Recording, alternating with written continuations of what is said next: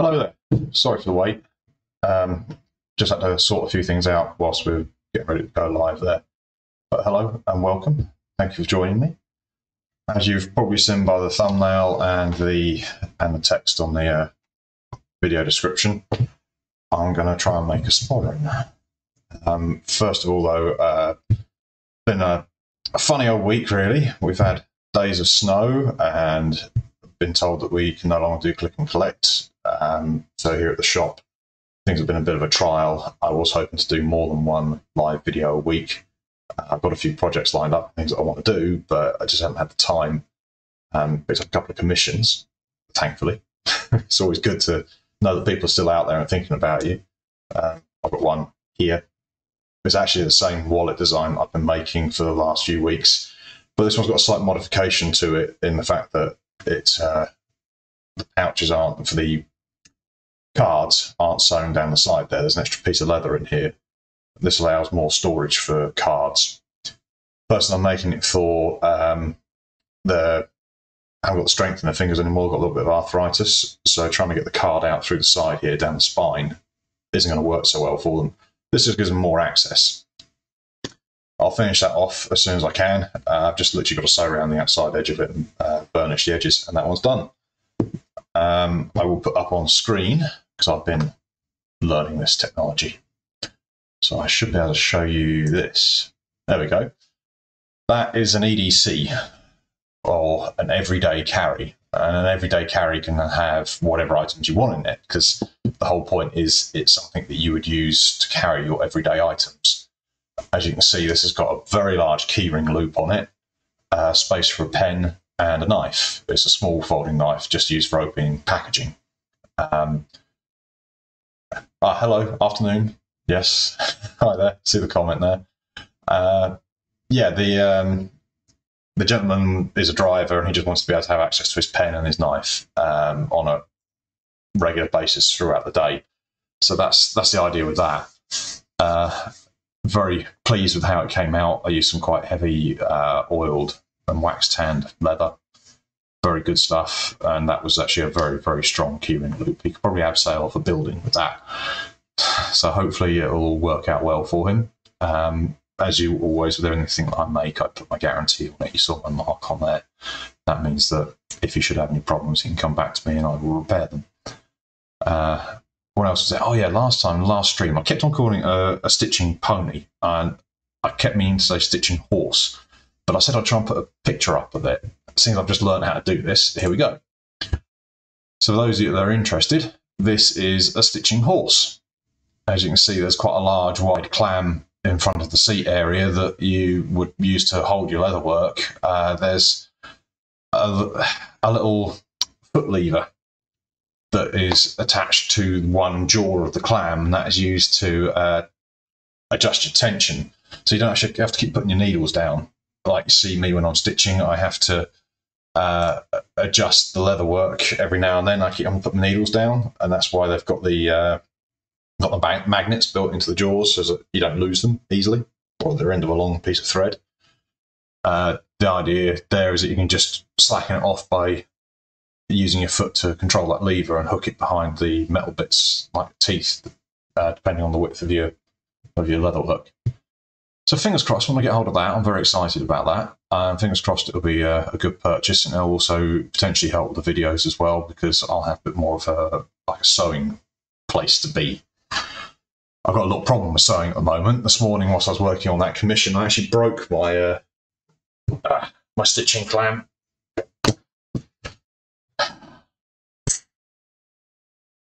Really cheesed off. What's happened is there's a little captive nut in there, and when you're adjusting your leather work, you undo this spring forces the jaws apart. And what happened was this threaded bolt that's all very neatly placed inside here and part of this mechanism, it kind of lost its thread. Yeah, it kind of, hello, valued customer. Yeah. Why isn't the chat box coming up? Why can't I see?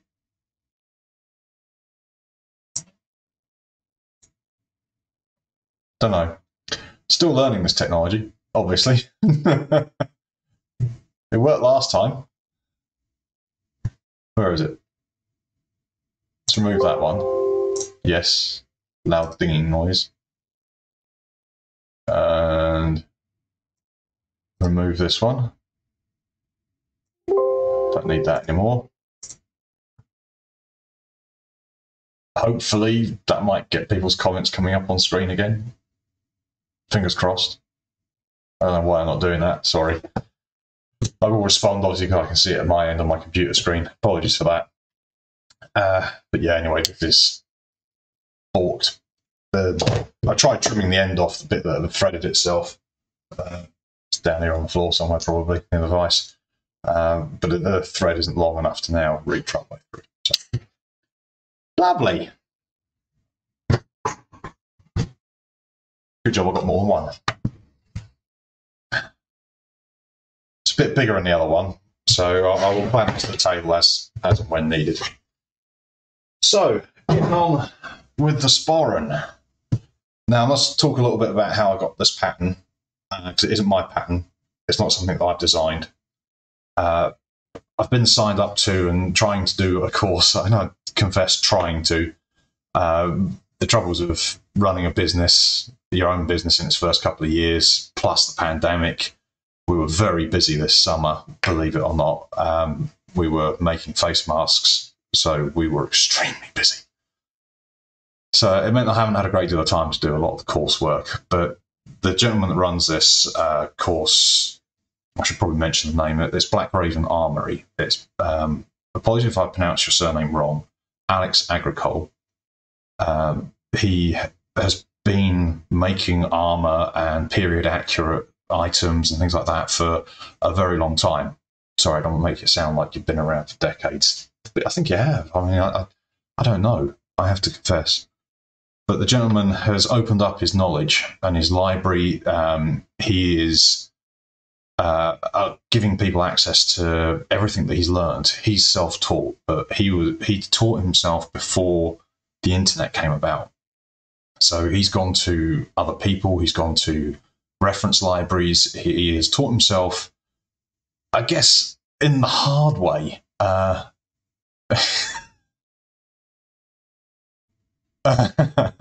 Sorry, I was seeing comments coming up on here, and I don't know why they're not coming up on the screen for everybody. But yes, I'm getting comments from somebody I know who was actually helping us this summer.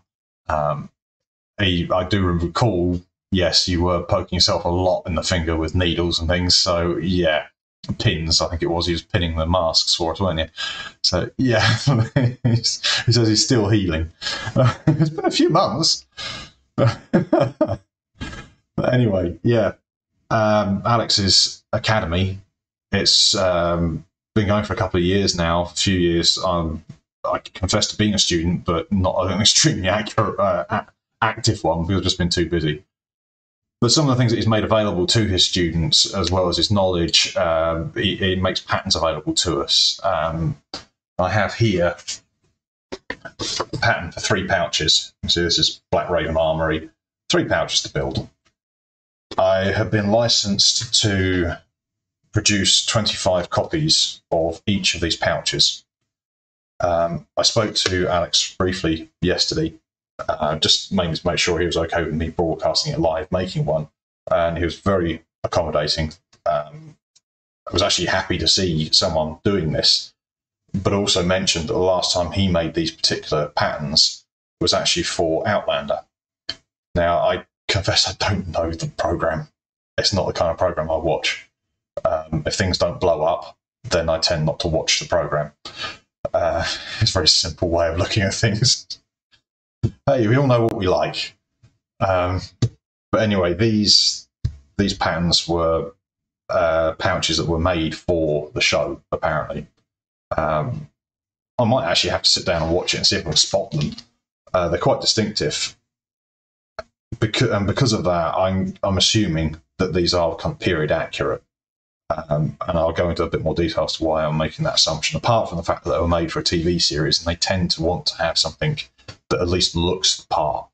So I'm assuming that that's why they were made that way. So the one that I'm attempting today is the Sporran. Now, I've done a little bit of preparation work. I have at least read the instructions. They've all come with a simple 1 page of instructions, which is very useful. But there is a book bag and a kite pouch. It's called a kite pouch mainly because of its shape. I'll see if I can show you a better image of these.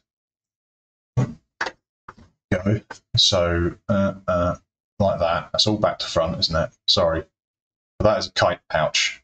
It's quite a deep pouch, and as you can see, it can be belt mounted. Same goes with the book pouch as well. That can also be belt mounted. But you can also see that there's some decorative carving on these as well. Let's bring you back to me. Yeah, there's some decorative carving on here. I'm not going to attempt that today because it'll just take too long. It's case leather, you spend time tracing it on.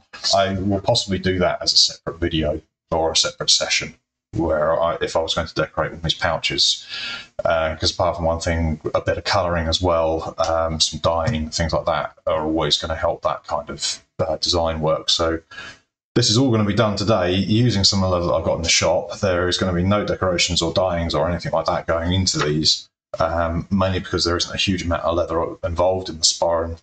It's not quite like the other two bags that we've got here, where there's a large surface area that can be decorated. So I have made no attempt to try and make this before today. So fingers crossed this all goes well. Wow, you have read. Do you mean I can read? Yes, I can read. He's a cheeky little boy.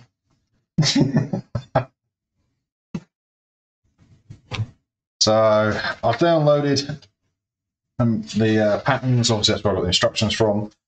But these, let's do this. Right. So these patterns, I've cut them all out. This is the reinforcement part of the pattern. This is the part that's going to form part of the lid. It goes down around the back of the item. It has no visible belt loop attachment on it. I'm going to assume that the belt would actually go behind the lid part before it's folded over, and then it's secured in place with straps. And that's the front part of it. So you can see in the image here. Actually, if I do that, when it's laid out flat, this is what it will look like, basically. Now, there's only one part I haven't cut out yet, because I have cut out and marked up the front bit, the two straps, and the reinforcement. I've done the edge burnishing on the two straps. I haven't done so yet on these two pieces.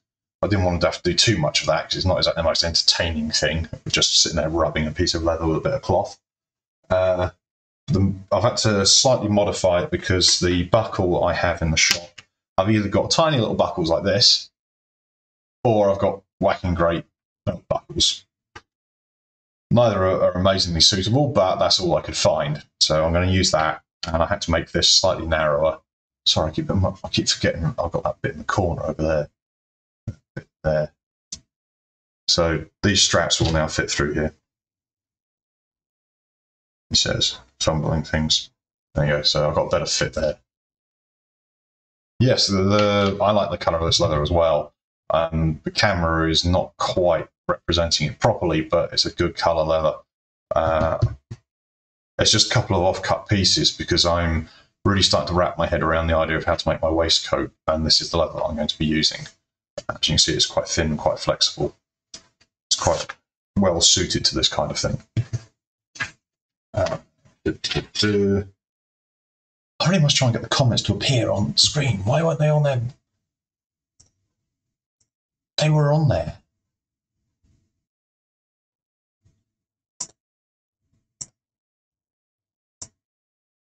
Is it a layering issue? I don't know.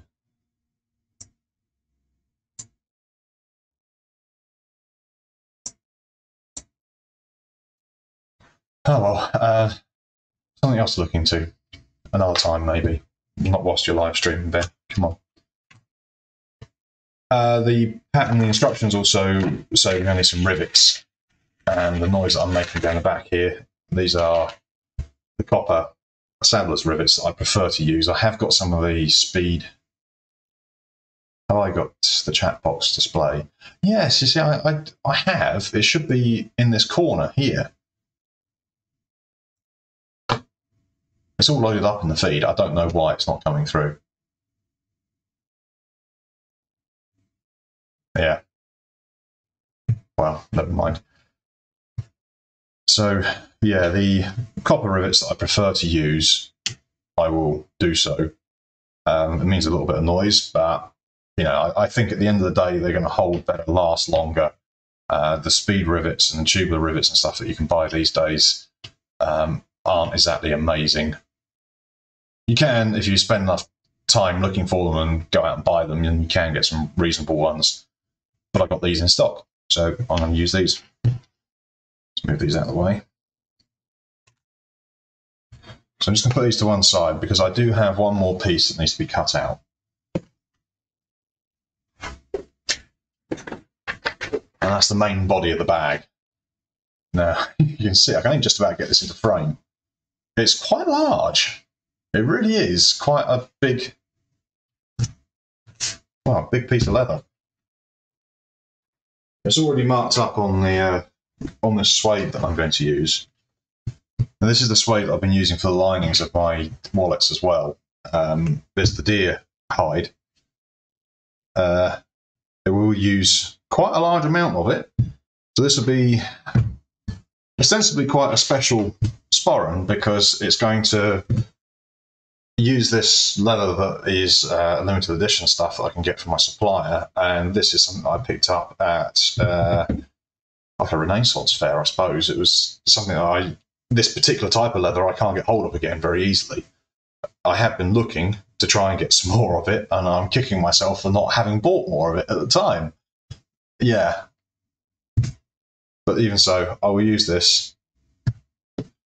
I have nabbed a pair of scissors from the shop because I think the easiest way that I can cut this, instead of using a knife, because it moves and shifts a lot, and it's a circle, and I've always hated cutting circles. I'm just going to use a pair of scissors. Not very leatherworky like, is it? Where's your knife, Ben? Hopefully this pair of scissors will go through. Yeah, look, these work all right. Yeah. He says, yet again, behind the display. All right, this shouldn't take too much. I'm just going to trim around this as neatly as I can.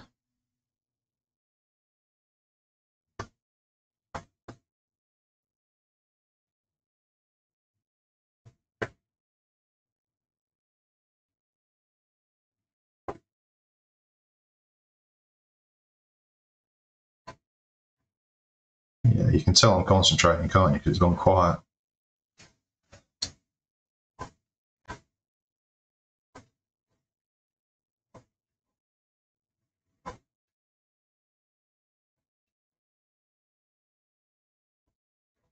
That's a good point. Test widgets.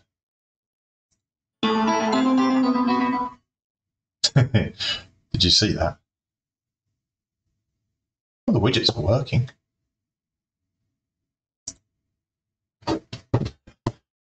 Oh, keep going.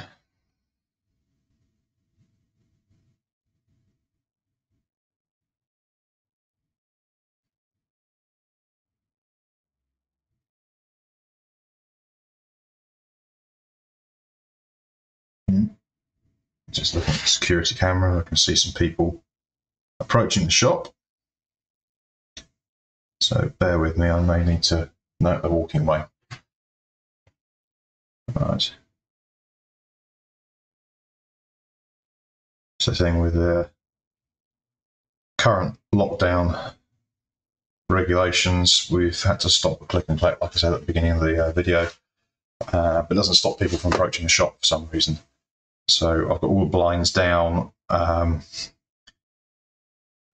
though I've got to have the lights on in order to do the recording. I've got no way of hiding the fact that I'm actually in here.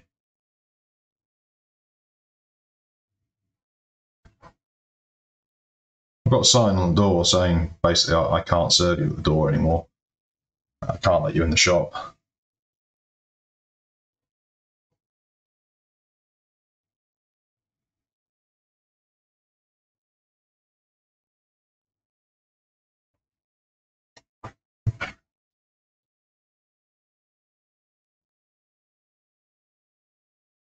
I just wish we could. I really wish we could let people in. Because apart from one thing, that's how I make my living, you know. Yeah, we just got to play by the rules, keep everybody safe. Got to do the right thing, you know.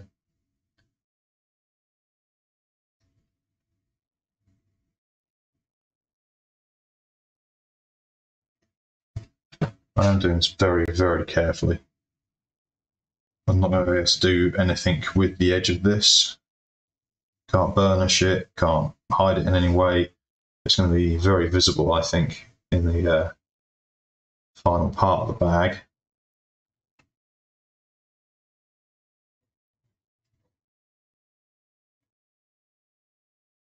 I'm hoping this suede is a good choice for the bag, not just with the colour, but also with the properties of the suede itself. Because this is, let's say, the deer hide. I believe has been finished with smoke. It gives it this colour.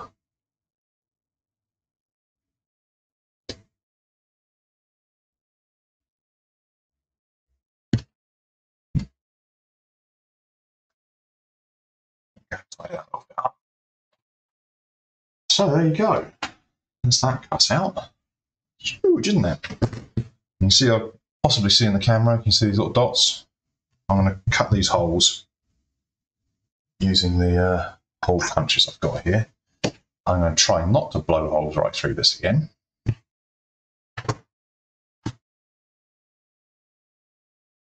Yeah, it's the same size one. Where'd I put? Oh, there it is.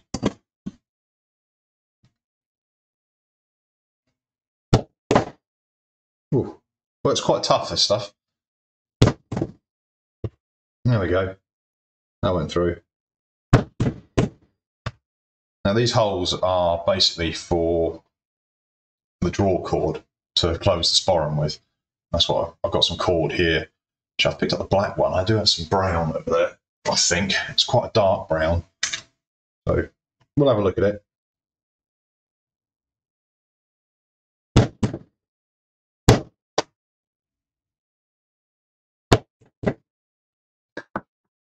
Is that coming through? Can you hear that?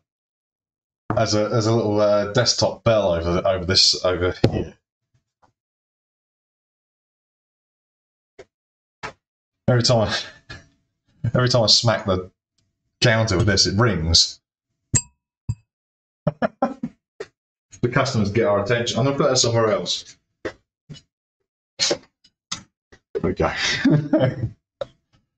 Well, we can't let anybody in the shop, so there's not much point in it being on the desk anymore.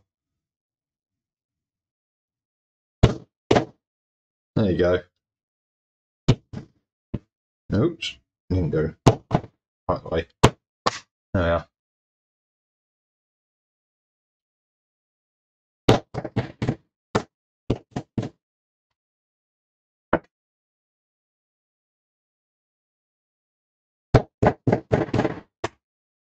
So as I mentioned before, Black Raven Academy. I've put a link in the description if you want to check them out. Becoming a student does mean that you get a lot of support from Alex, and you get a lot of cool stuff. The material in the course I've downloaded so far, there's been lots of really nice, cool patterns to carve. I must hasten to add, pay attention to any kind of copyright restrictions on things, because not all of it is for commercial use. Sometimes it's just for personal use, so please pay attention to that and respect it. But have a look at the course, have a look at the information that's there. I've enjoyed what I've managed to do so far, and I've seen on the Facebook group for my year's course, I've seen a lot of what other people have been producing using the lessons, and it's amazing. There's some incredibly talented people out there, and it looks like the coursework that Alex gives you really just pushes you that little bit further and challenges you. I will sit down and spend more time on it. I promise. Because apart from one thing, it's gonna help me professionally, personally. It's gonna help my business. Skills that I can learn from it. I'm always willing to learn. Like I say in the channel description, I'm not the best. I don't claim to be the best. I'm just doing what I love, and sharing it. Mostly I'm hitting things with hammers or mauls.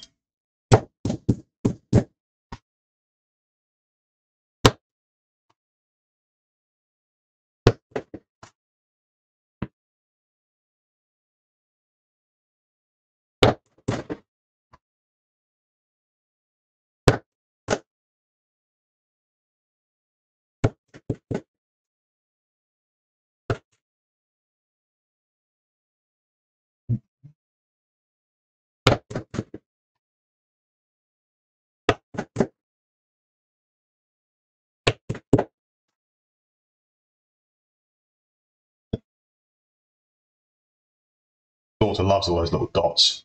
Should probably try and pick them up later for her.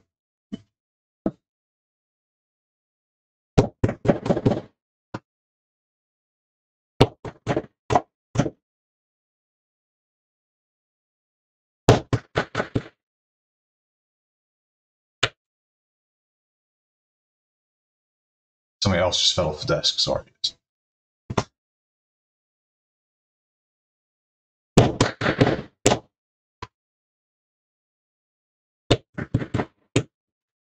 I don't know if you can hear it as well. There's a lot more banging going on. It's not me, it's in the background. There's some builders working on a building across the street. Even though they're a good 30, 40 metres away, I can hear them quite clearly, so they're obviously smacking something quite hard over there at the moment.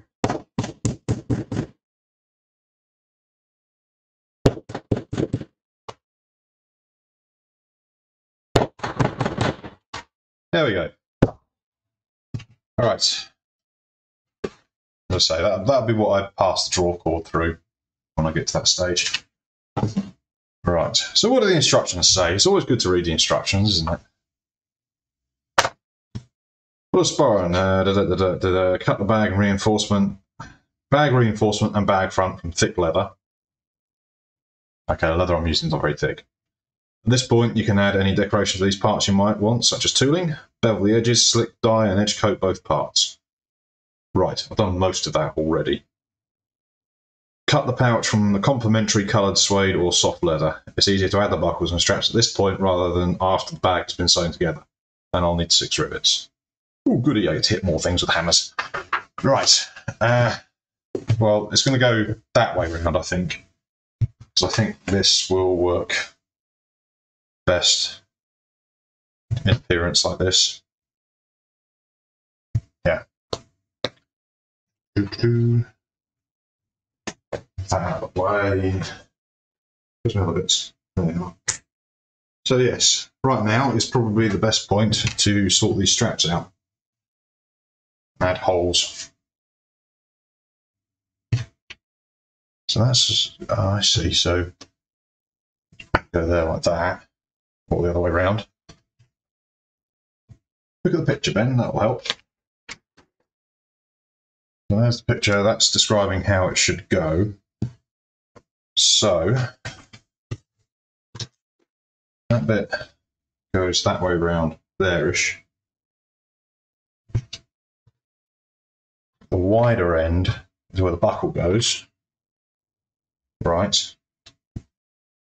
Wider end of that. So, not the holes through there, so they're going to go that way.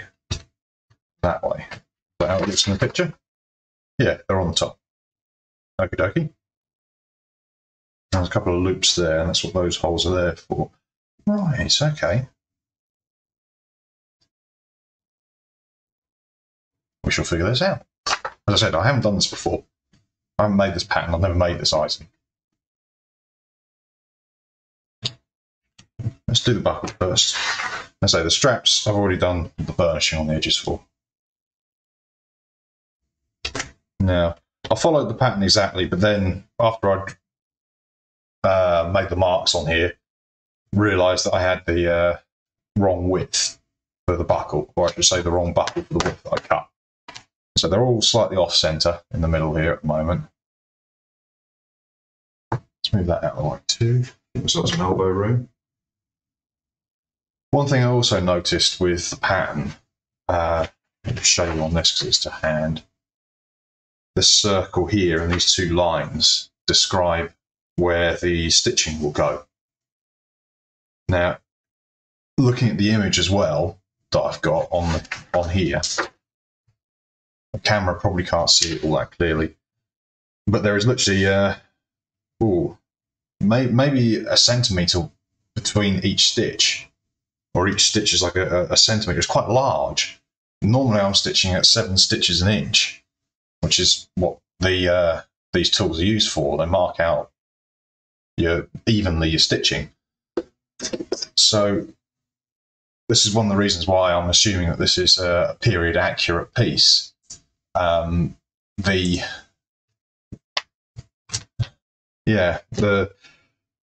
would imagine they wouldn't have anything like a modern needle and thread at all. Probably if this was being made several hundred years ago, it would have been a piece of bone that had been sharpened with using maybe a piece of sinew or some cordage, maybe made from bramble or nettle or something like that, to create a length of strong fibre, or potentially processed. I don't know that one. Okay. That's really ruined my train of thought there. Just to prove it's live. Okay, yeah, so they wouldn't have been able to get that finer stitching that we use today with modern needles and threads. It wouldn't have been waxed or anything like that at all, potentially. But I don't know, they might have done that. That's a good point. I don't know.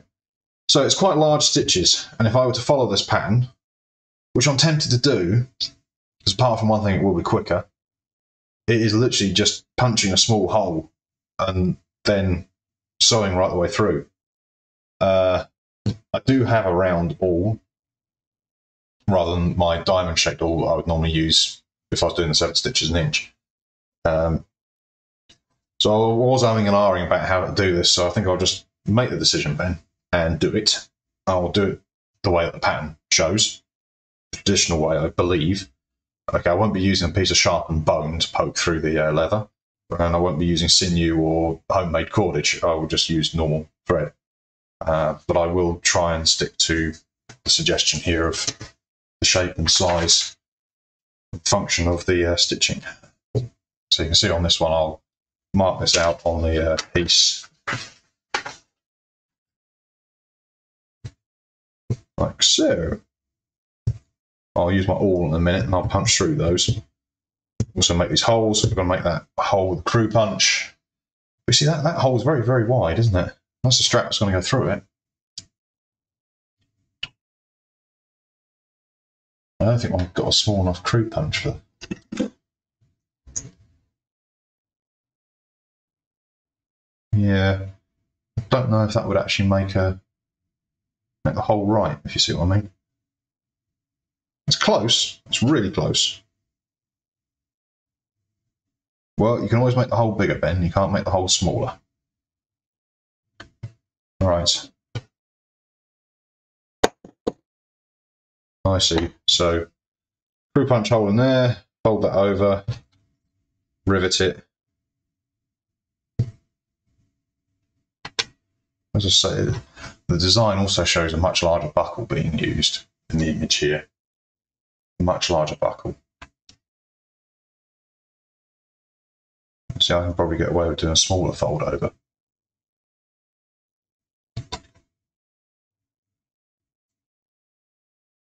Sorry, I keep putting my hands behind that window up there, don't I?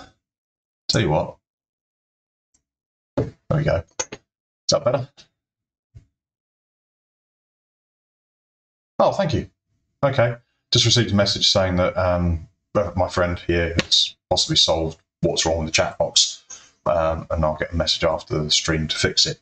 So apologies, but if you're watching on YouTube, it should be poking up the putting up the chat on the side of the window, video window doohickey bit. Oh yeah, I'm really good with words. Yeah, drink your cold cup of tea, Ben.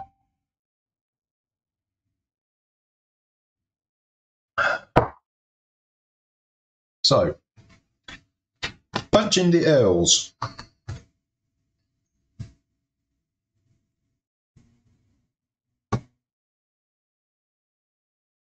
There are fancy little ways I've seen of people doing this to... That's a good point, actually. How big's that? Is it going to leave enough room? Let's move it back a little bit. I've seen people using wing dividers and things like that to get the crew punch in the right place in the middle and stuff like that. Personally, I tend to eyeball it, put a little mark in there, and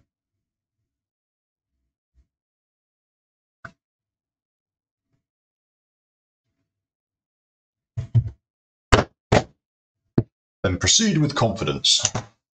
Hit it with a hammer.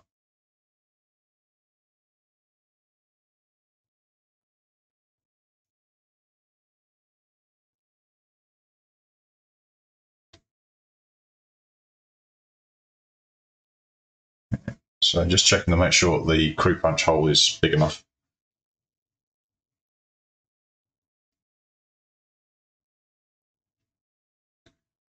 Just about, it's not quite big enough.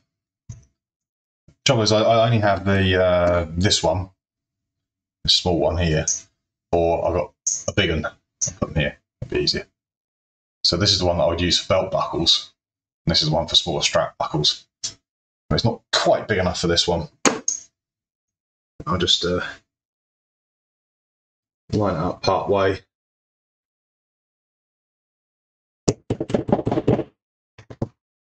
Guesstimate it.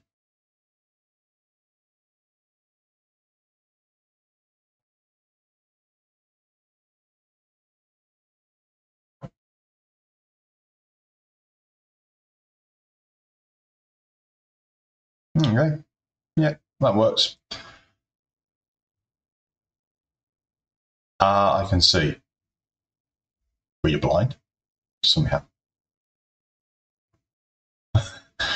What can you see, Lord Yolki? Oh, Yolki Fiber 10. That's your name here, isn't it? Your Lord Yolki is the one you use. Yeah, never mind. All right, so just need to rivet that on there. Punch L for that. Smaller punch for that one.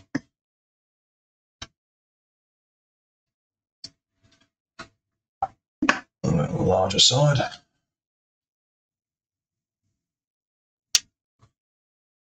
So I'm completely ignoring the previous spacings and holes and things like that.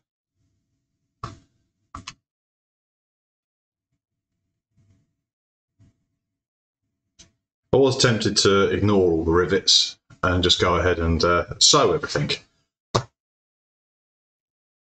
know, it's one of those ums and ahs. I might do that for another bag or the same pouch, and instead of using rivets, I'll hand sew it.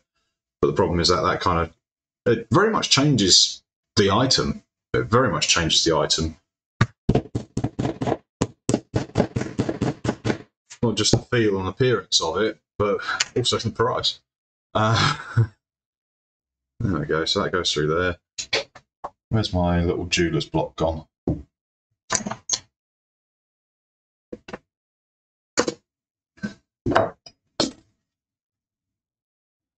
Around it somewhere.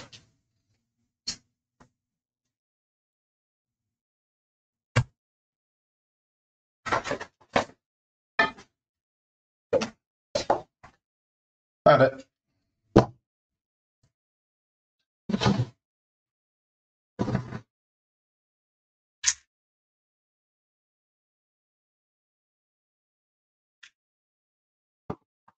Side cutters as well. Be very careful if you ever do this. When you snip through this copper pin, it comes out fast, or can do. So always cover it with your hand or something and cut it.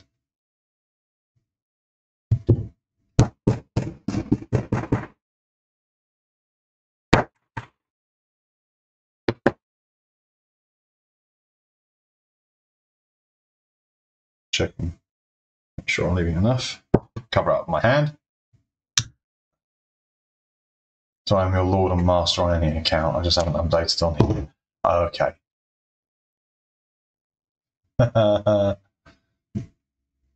You wanted a job? Yes, I do know this gentleman that's talking to me here on chat.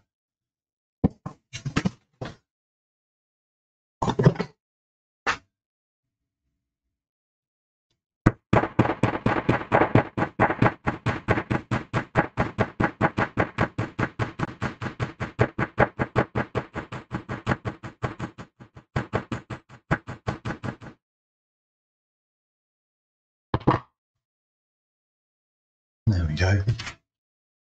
That's the bit that comes off. So it's got a sizable piece of metal. You don't want that pinging off into your eyeball, do you? One done. One done. Do I need rivets anywhere else? Obviously, I do need more rivets. Where am I putting the other rivets? Ooh, I haven't done the edging on this, have I? Yes, I did want a job and still looking. Yeah. Well, at the moment, we ain't got enough money. Enough money for ourselves yet. We'll wait for the government to pay us. Right, oh, there it is.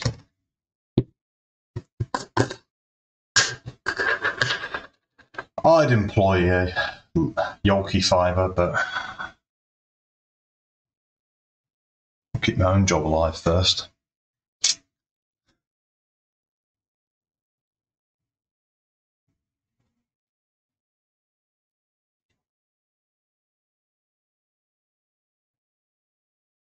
With a little bit of token on the edges here.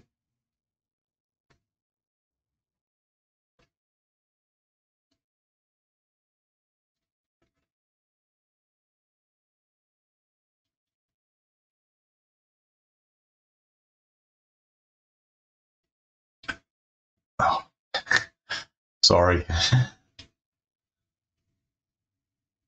Keep forgetting where my hands are in relation to the camera.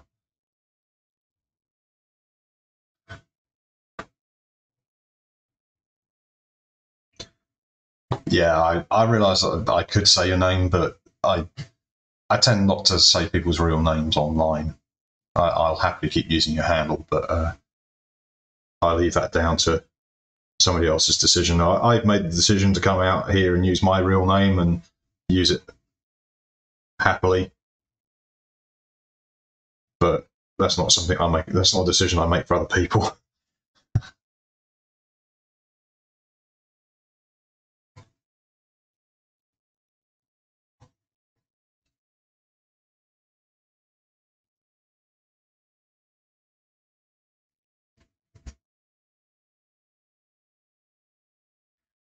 Yeah.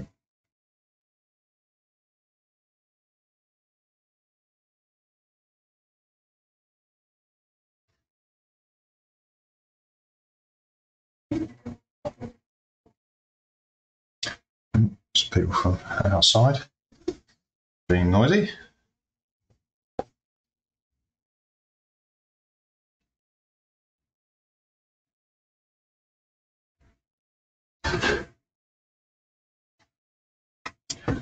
This stuff burnishes so easily that just wiping the token on with my finger is enough to start the burnish and start to shine up. I barely have to rub it with the cloth.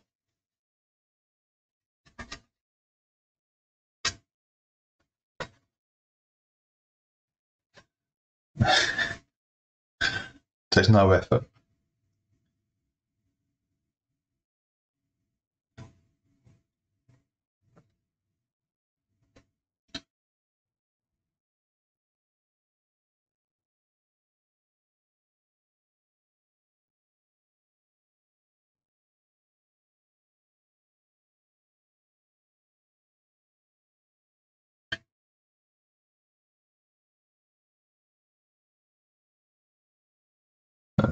things. Oh, I keep moving my hands up there, sorry. I might need to reposition this camera. You can just see I'm rubbing it with my finger and it's changing.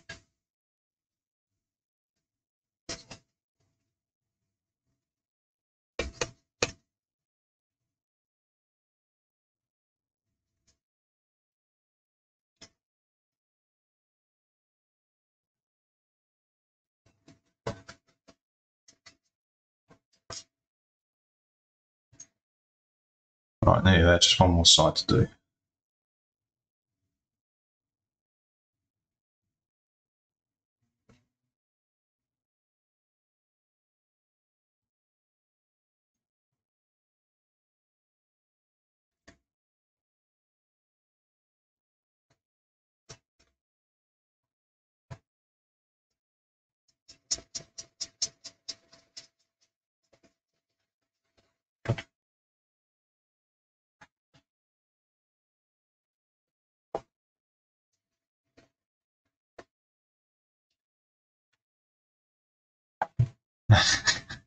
There you go. I'm going to move the camera so it's easier.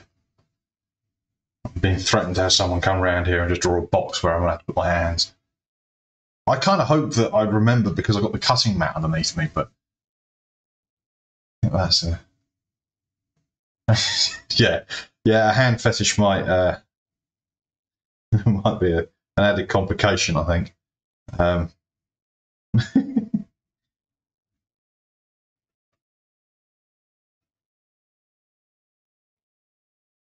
Is that a thing? Hand fetishes? Or have I led a sheltered life here?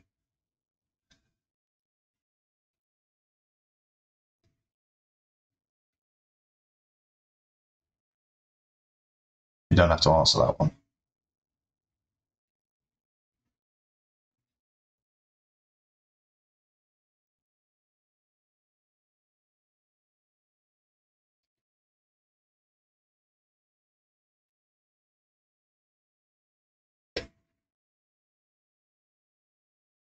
There you go.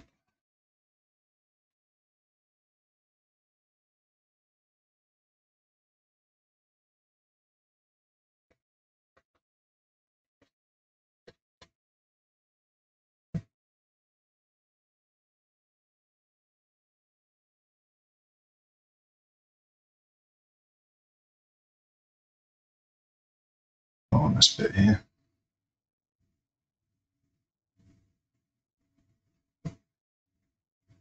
Oh, I'm using the cloth. Just put it on my finger. I'm pretty sure it's not toxic. It's a fetish for everything. Same as kinks. Okay.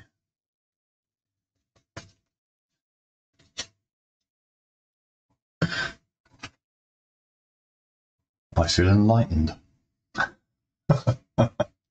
Right, okay, that's the edges of that done. So I need to put this strap. Not that it really mattered because the camera's not focusing on that bit. Just check and make sure it's still in focus. Hopefully it is. Apologies if not. Still working with limited technology. Alright, which end is it? That's got the strap. Okay. Excuse me. We should turn this technology off, shouldn't I? Yeah, thanks for that. Oh, you're weird. Everybody is somebody else's weirdo. Okay. That's just that's pretty central to me. Just kind of following the dots because I know the spacings on that's going to be roughly the same.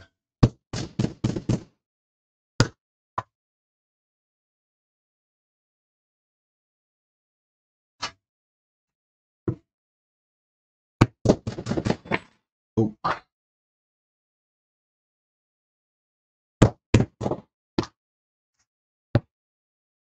trying not to use too heavy a hammer because I know what happened. I'll just go straight through this poundo mat again. And I marked up dots from the pattern onto here, but I'm just going to use this to make sure I've got the spacings about right. Otherwise,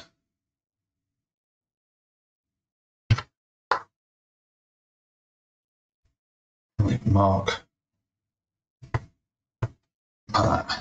There we go.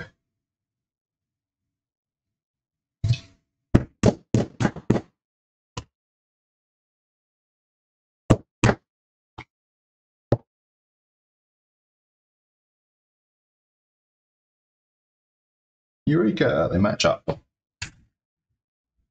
right, a couple more of these. These really are too long for the leather. Just like being in the shop.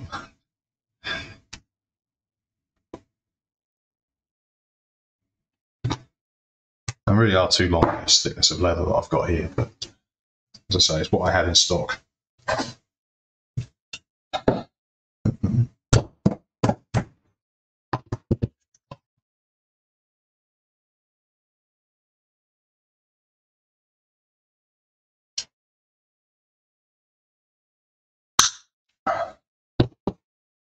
Maybe left a bit too much of a tail on that one.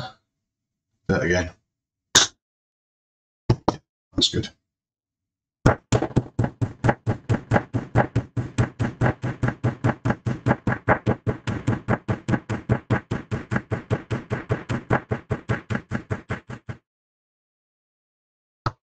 Check got it smooth, there aren't too many rough edges on it.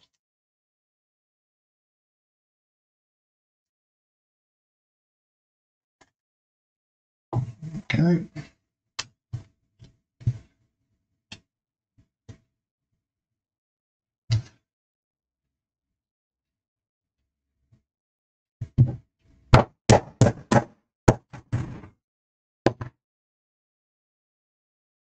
Maybe doing these a little bit too tight. It's distorting the leather slightly, because it's very thin leather. It should be a bit thicker.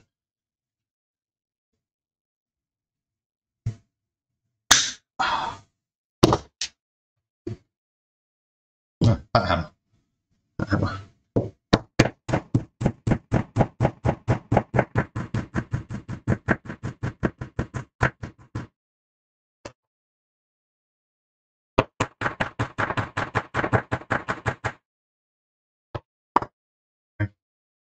So that's on there.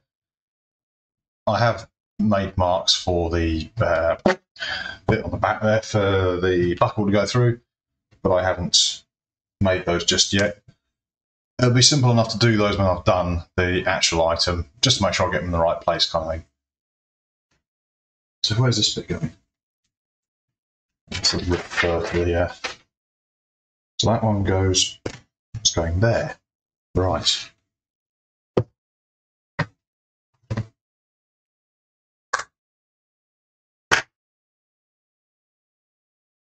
See if I can find my magic pen. Ah! The silver marks that are on here, the pen marks, it's a pen that I buy to mark leather with. It's designed to mark leather. It's silver, so you can see it on most colours. But this pen here, this one, removes the marks. I just dab a bit of that on there. And just put it on there, give it a little bit of time. Whatever liquid this is in here evaporates well enough and takes the silver mark with it. Awesome. But just in case you're going to have it somewhere that might be visible, you can just remove it. And when that dries, that'll be gone. All right. That roughly. That's pretty central.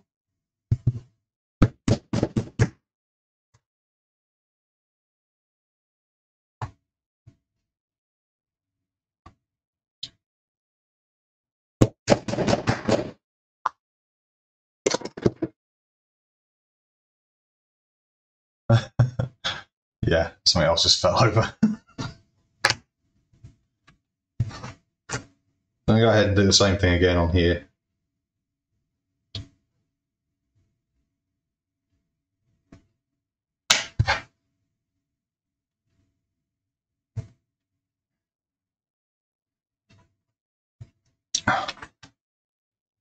Yeah, they match up quite nicely.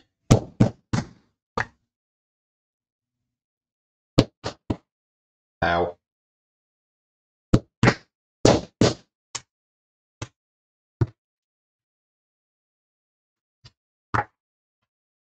Right.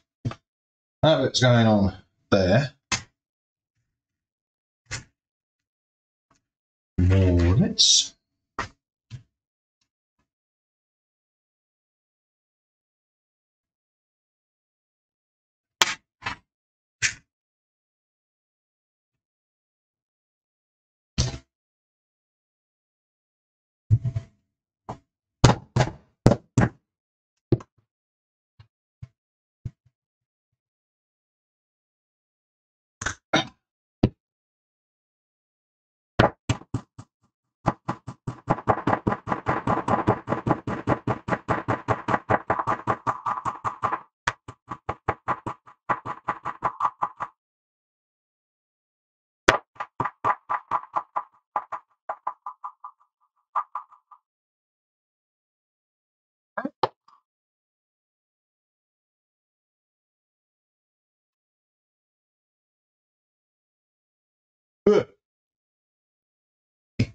Run away. Not silent. Yeah, okay. No comment.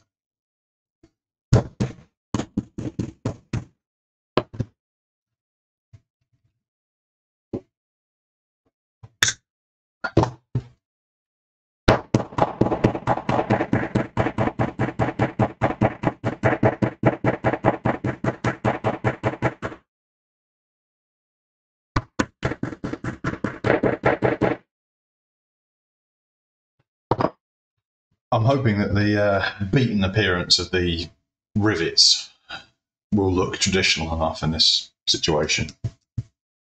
Because they wouldn't have had a speed rivet or a nice, neatly domed rivet necessarily.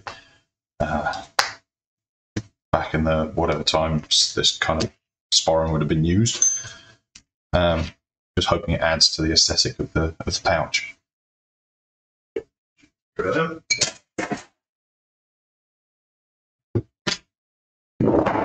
Right, I think I'm done with that for the moment. Do we need rivets anywhere else?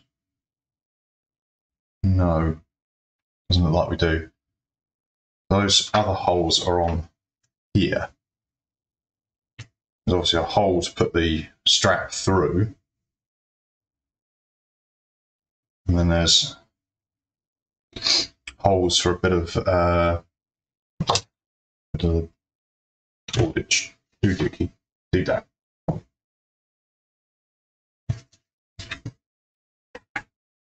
I'm umming and ahhing about that, can you tell?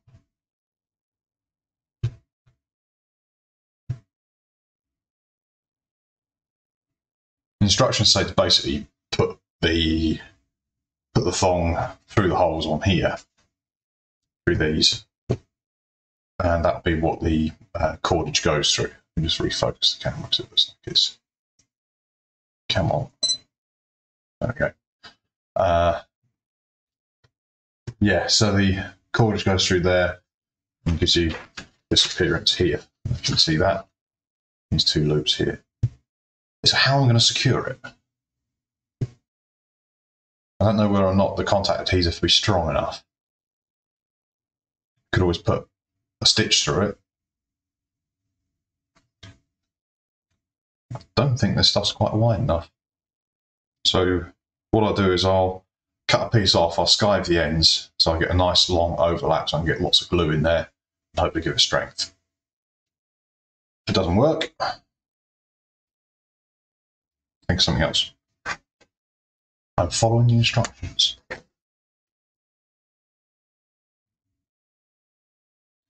So insert the thong into the holes in the circular piece so you have two loops showing on the outside. Once the circle is sewn down, the strap on the pouch will go through the thonging. Plumbing will be secured, can be secured with a little contact adhesive. Sew the bag to the main reinforcement, then sew on the circle. It says contact adhesive. Let's try that then. And the other question was, do I just go with this size screw punch hole, which is roughly the same size as these straps, or do I go with the design, which is much larger hole, much larger hole? There it is. So I've got a big toolbox sitting here. Might have to show you that one day, but there's a big toolbox just here to the side that's got all my stuff in it. And a lot of stuff I probably don't need. And a general mess.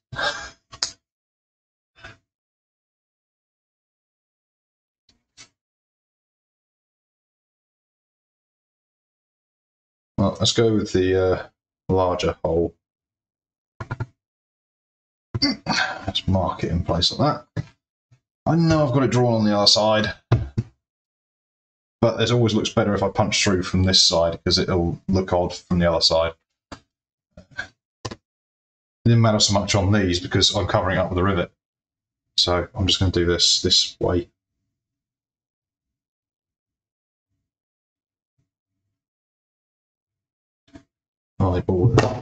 Eyeball it as well.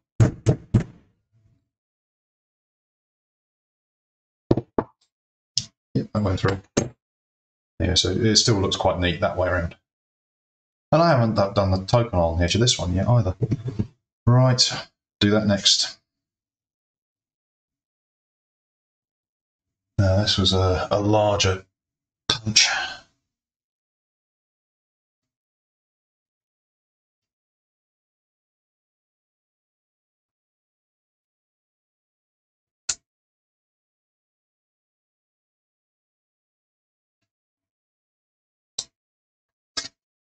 Marked it on there.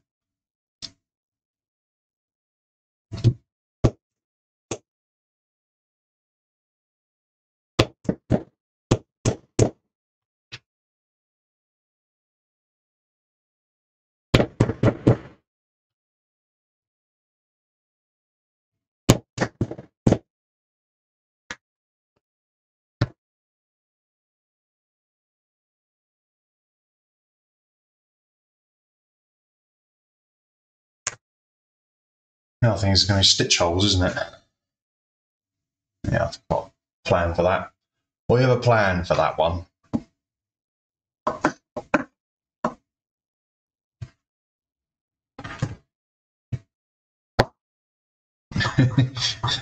Silver pens come off on the work surface, but see, it wasn't far off.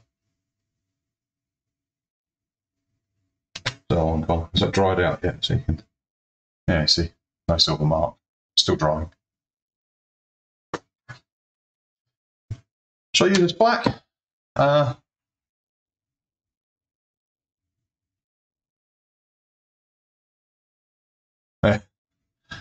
Yeah, bit of trial and error, and yeah, make a small hole first. Well, I just went ahead and made a big hole.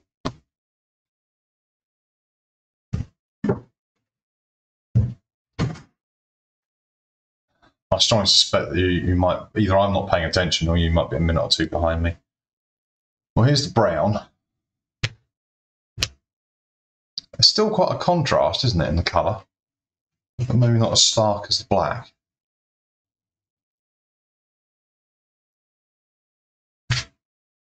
I'm going to go with the brown.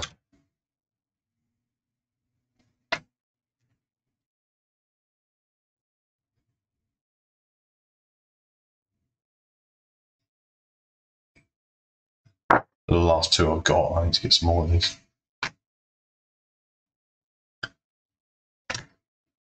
So we just need enough to make a little loop, don't we? Say little, but a loop.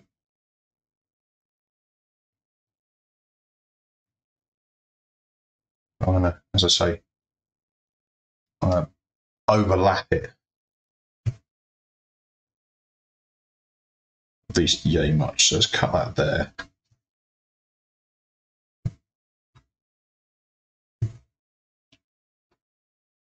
And assume that the next one should be the same size.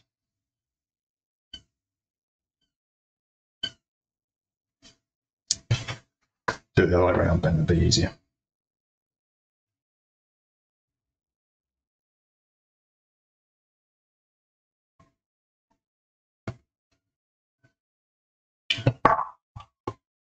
Skiving knife. How much was I? But it doesn't really matter with this. I'll do some. There we go.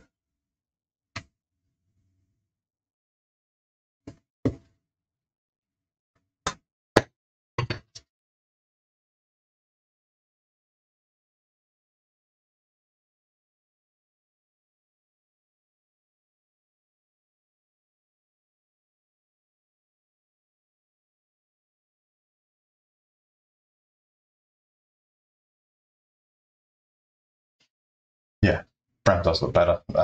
Yeah, a slight delay. It's probably something on YouTube's end as well.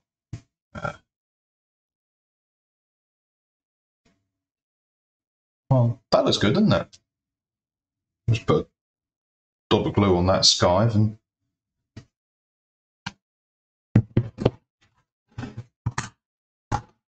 yeah, I think brown was the right choice, wasn't it?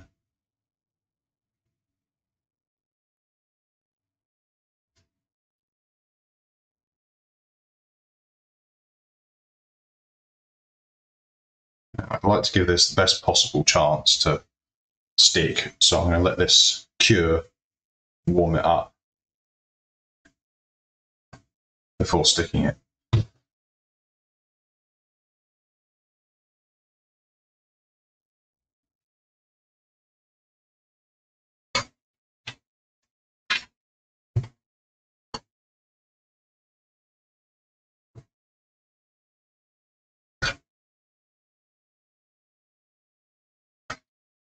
Always sheath it. Wouldn't want to accidentally touch that. Yuck. Put that bit in there.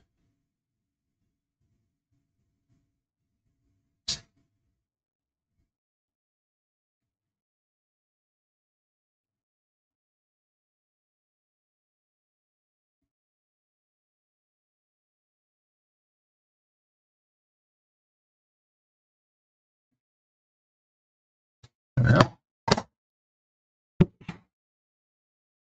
Let that cure for the moment. Right. These bits. That bit might actually be long enough to do this with, but if not, I've got a piece that I didn't take a couple of inches off of. So we shall see. Let's put that to one side as well. I realise you can't see this, but just outside of the camera, all these tools, there's like, this is the only free piece of worktop I've got at the moment that's got something on it. So just give me a moment, I'm going to put a few things away. It says I've got some elbow room. I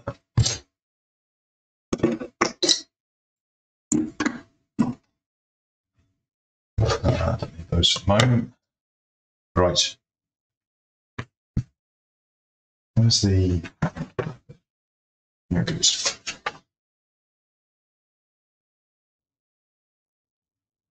The way I figure it is if I mark these holes on here, and then I'll punch through this into that with the needle or an awl or something.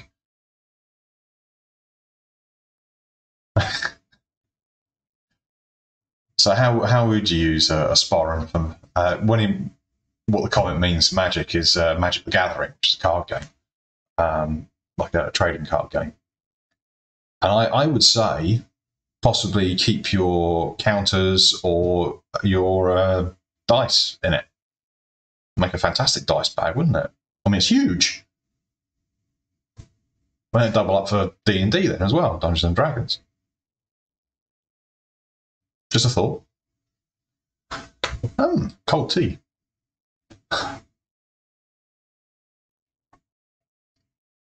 Yes, you've watched me work before, Yorkie. I'm not letting you see everything else that's in here at the moment, but there's, yeah, I'm not the tidiest worker. I know. It's a failing. But it's just how we are. I've got a little side project going on over here. I'm making a cushion cover out of offcuts. But that means that there's offcuts of leather all over the work surface over there with a cushion in the middle of it.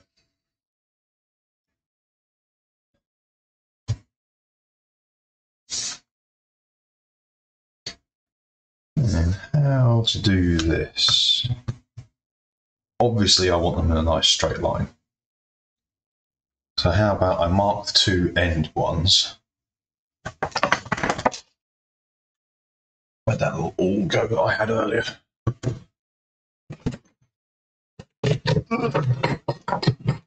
It's fallen down the side of the drawer. It's a nasty little awl, this one. My wife bought it for me. Anyway, focus a bit better. Quite sharp. Yeah, it would work as a dye bag, I think. Yeah, for keeping your dice in. I think it'll work quite well for that. Right. Punch through the pattern like that. Like that.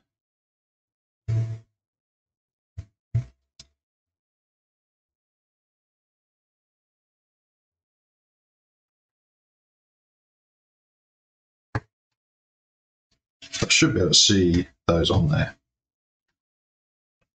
So they look about 1 centimetre apart, these stitch holes. It's a fraction over 1 centimetre.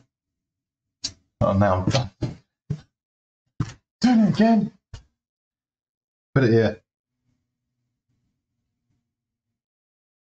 They look about 12mm to me. I can't do my 12 times table. Guessing it's cold in the shop, not normal you in a jumper. Yes, this is true. I don't ordinarily wear jumpers, do I? I mentioned in the last video, this was actually knitted using the wool that we sell in the shop. A little bit of shameless promotion going on. But it happens to be a very warm jumper, and it's very nice. And I also possibly mentioned the fact that I've got about 5 heaters in the shop. There's no central heating in this place. It's an old building. It's got very thick stone walls.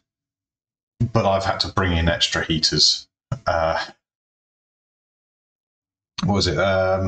Last Saturday into Sunday, I think it was. It was -8. We've had minus temperatures most nights this week, and snow. Yesterday, I don't think I actually saw it stop raining in some form. I got up and took the dog for a walk very early yesterday morning, and it was sleeting then and then just snowed for the rest of the day. There's still snow in places on the ground at the moment, so yeah, it really isn't getting very warm here at the moment. And that means obviously the fabric of the shop cools down, so I've brought in the heaters from other buildings and put them in here just to try and keep the temperature up. It's working. It's about 14, 15 degrees in here, which isn't really cold enough to be wearing a jumper, but I'm comfortable. All right, what's the distance between there and there? Well, that is 13 centimetres between there and there, so I'm just going to do 1 centimetre.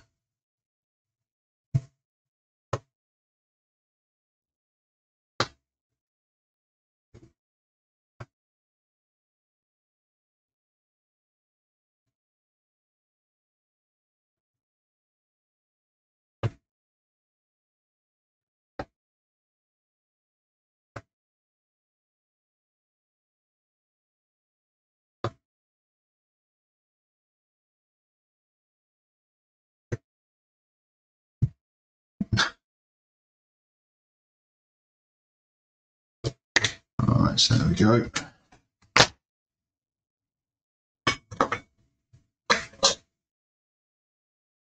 I'm sticking my head in front of the lens again. I think next time I make this, I'll make these marks before I put these straps on. I think that'd be easier. It's either that or I'll do it that way. No, it's still in the way, isn't it?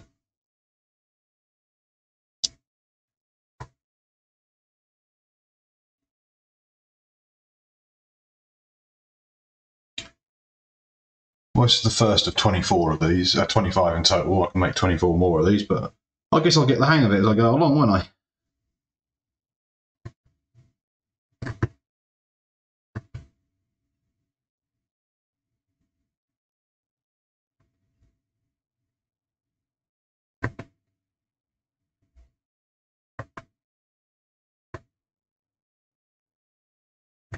There we go.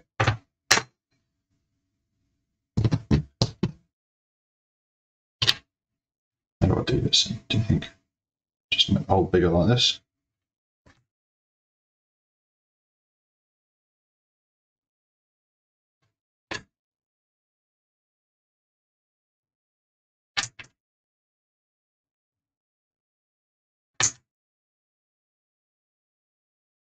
It's kind of a method I'm really not used to. It looks to me like on the pattern that a small hole punch has been used. But say it looks like quite a thick cord has been used to sew these on. Almost like a small string.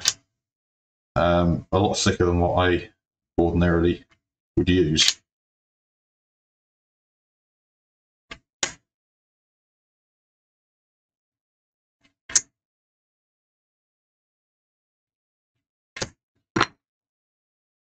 Excuse me. Okay, that's better. Yeah, so it's a lot thicker than I'd normally use, so I'm just going to figure it out. Yes, I know. Well, I go silent when I'm thinking, and when I'm not thinking, I talk.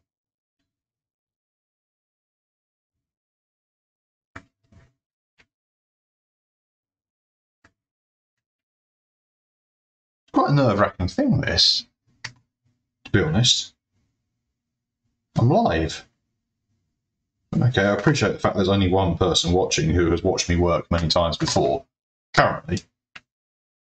But that could change.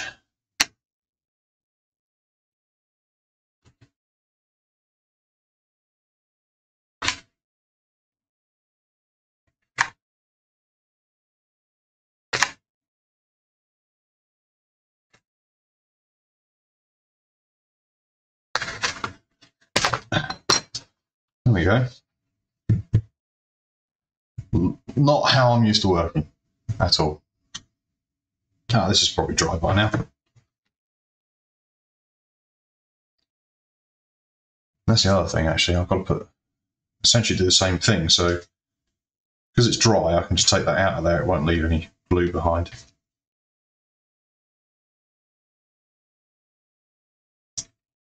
Let's do this in the same fashion. Just mark the holes.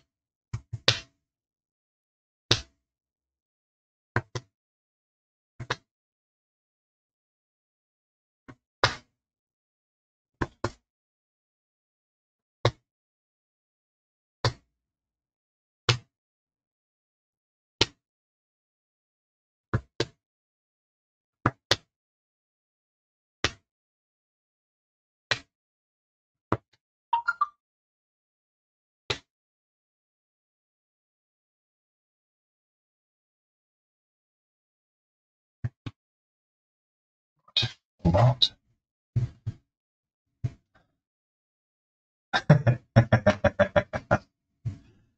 Sorry, I didn't mean to make it sound creepy.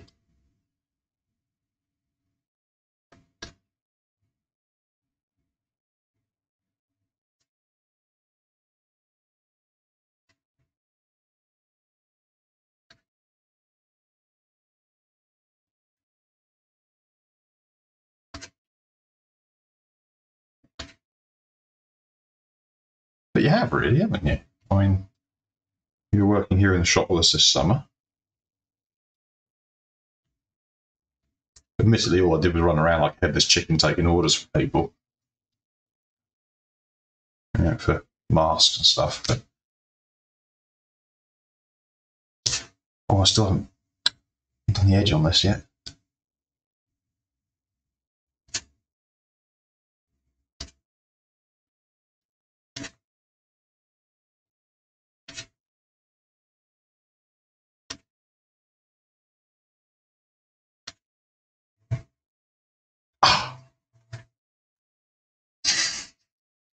Ow.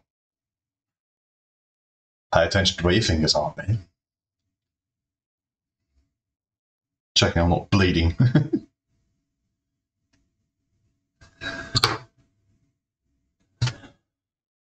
Right, where'd the token art go? I moved things, didn't I? There it is. No. Drop the cloth on the floor. I'm going to sit down for a bit.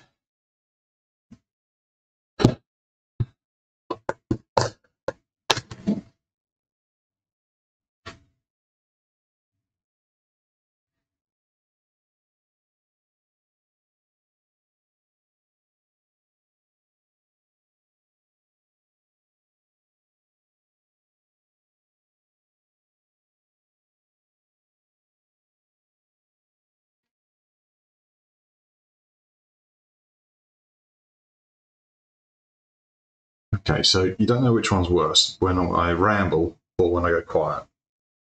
But which one's better?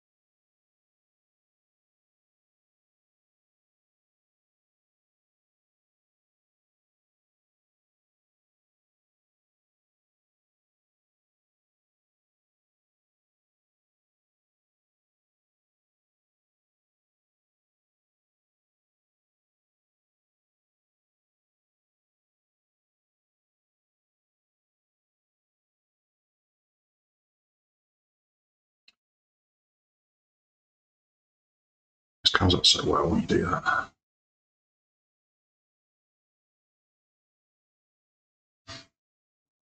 Trying not to DNA tag the work.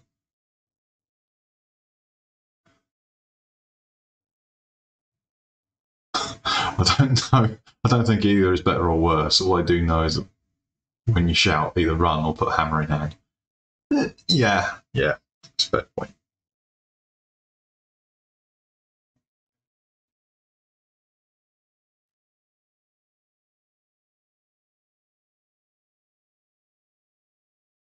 Yeah, I'll give you that. My daughter's worse. Yeah, she's got this little pillow, like made by, I think somebody called themselves Pillow Fight or whatever, but they make weapons and pillows. It's a pillow shaped like a weapon, so you can have swords and shields and axes and stuff like that. Well, the same reenactment place that I went to got this leather, the suede. I bought her a Mjolnir, and it's hilarious. She's this delicate little blonde-haired girl. She's 6 years old, and I've given her a Mjolnir. And she's run up, the hammer pillow, she's run up to the nearest Viking warrior that she can find. This guy is huge. He's wearing leather plate and mail and carrying a huge weapon. And she just screamed, "Mjolnir!" and started smacking him on the knee with it. I didn't know whether to laugh, hide, cower in fear. The guy just kind of stood there. He looked at the little child like this. He looked at me. And he looked back down and looked. He couldn't make out what to do either. And she's just laying about him with this pillow, screaming Mjolnir at the top of her voice. I'm like, oh God, how am I going to get this child out of here alive? But all the reenactors thought it was actually quite cute to an extent. It was quite funny. But yeah, I really didn't know what to do. I put this weapon in her hand and she ran off. I was like, I've created a monster.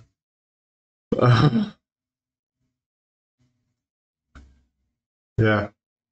Good times, eh? That was this summer as well. Went up to Carron Valley, Duncarron. I think it's up in Stirling somewhere. Yeah, do you remember the hammer pillow?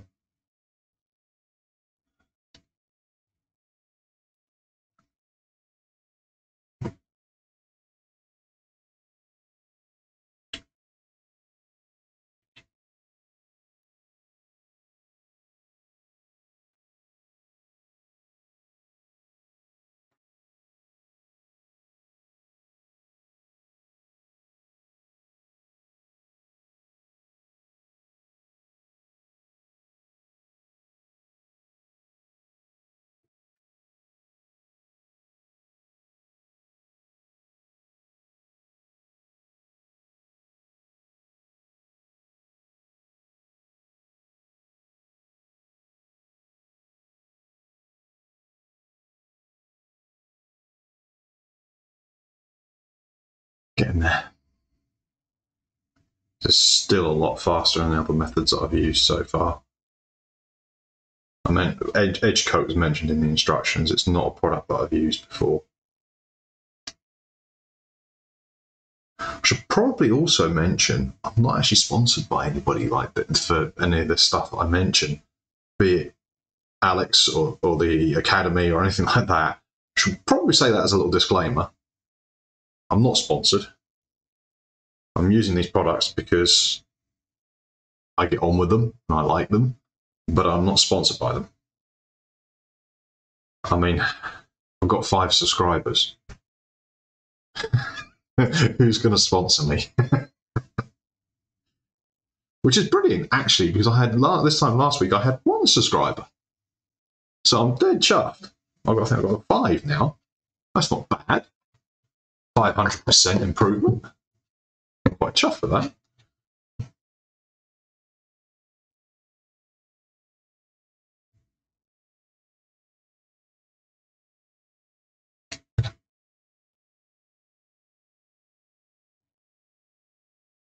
Goes back into there. I'm just gonna, yeah, it look like they'll work. Right, heat gun. Oh. It's a hot setting. I mean, the really hot setting. Haven't met the hammer pillow. I don't know if I want to. It's terrifying. It really is terrifying. It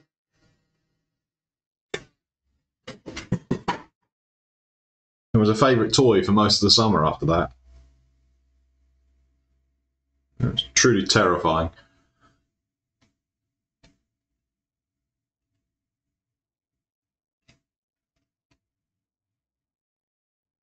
There we go. This contact adhesive is quite strong. It should last as long as somebody doesn't give it a good solid yank. Even then, I think I'll be able to do something about it. Now then. Whereabouts is that's going to be right on the front of the bag, isn't it? Just thinking, and I hope Alex is all right with this, but I was going to put my mark on it to say that I've made it. Now, obviously, this is not my design, but if I put my mark on it, that's my guarantee. So if somebody were to buy this from me, something goes wrong, then that's how I'd know that I've made it. So I never actually asked Alex if this is okay, but I will do this. But if he has a problem with it, then that's fine. Just let me know. But I'm going to try and figure out. I'll probably still do that once that's been attached in there. See roughly where it would go, but I can put that. Just put my mark there. So I shall be back in a second. Oh, you'll be able to see me on the big camera. I'm just going here. I'll just change that. There we go. This is an Arbor press here, and I've got my. There are various companies out there that can make these for you. There's just basically a brass how to describe it. It's just cut out with a milling machine. That's the emblem that I use. It says Viking Leathers, and it's got a Mjolnir in the middle and a couple of oak leaves. I'm just going to put that on top of the lid there. It's a form of a guarantee that I will repair this if need be. Because this leather is quite thin, I'll put another piece of leather underneath it. That hopefully will give the metal somewhere to push into. Make sure I get it the right way up as well. Look at the picture again. Yeah, I'm gonna get that right way up. Put the mark on there, and then you sew it onto the bag, and you realise that it's upside down or something like that. Yeah, good move. Yeah, that looks about right.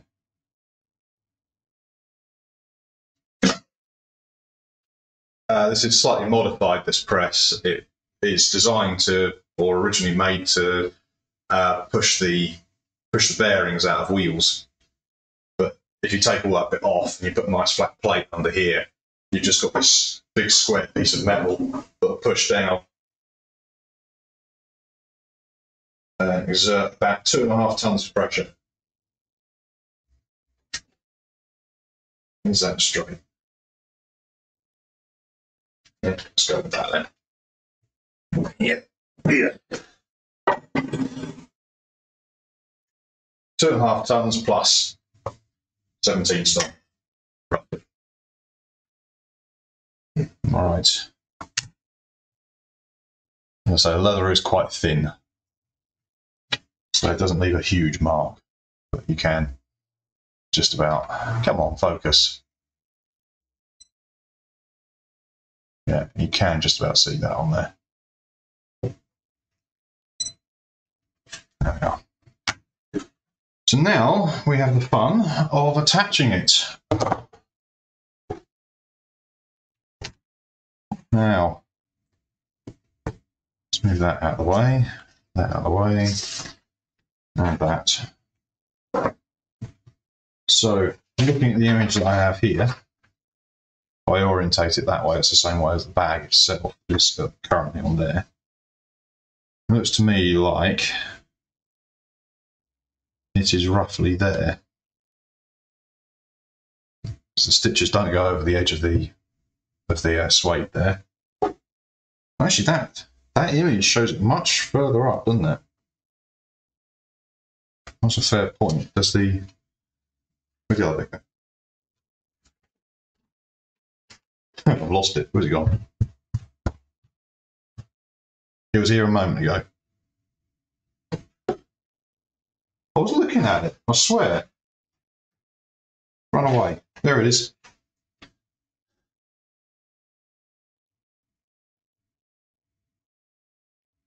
Now, I made that strap slightly longer.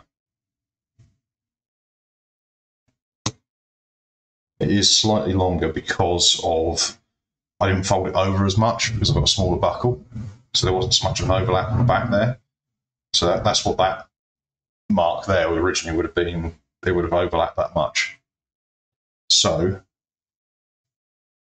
as long as I don't cover those holes there. See, I hadn't considered that. I've made an adjustment to the pattern. It's going to have ramifications.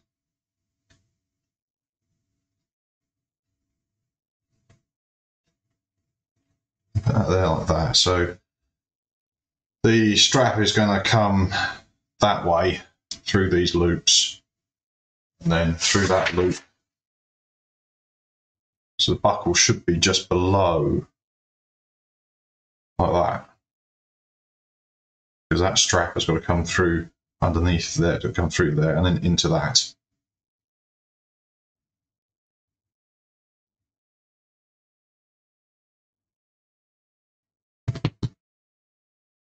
So I can take it a little bit lower like that. This piece is partially covering those two holes, but because the stitching stops there, the thong can go behind that. This will work. Trust me, it'll work. So that's something to note for next time. Gotta make sure I keep that strap right length. This is why we make it live. Yep, okay. So contemplating how to do this. Now, the temptation is to put a bead of glue along here to pin this down. So under there. Oh, it's one of the... Yeah, temptation is to put a bead of glue along here and hold it down so that whilst I am sewing, and poking this through and stuff, I'll be able to keep it in place.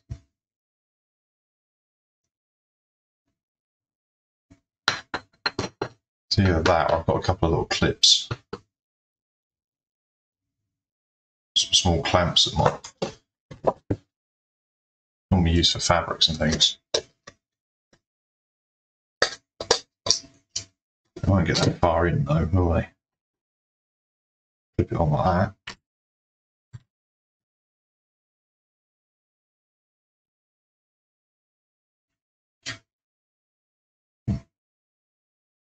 I think a dob of glue is going to be more reliable, isn't it?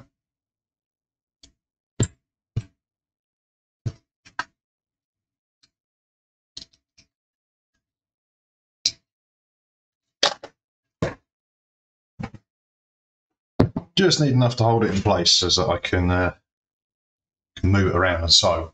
I've got to potentially...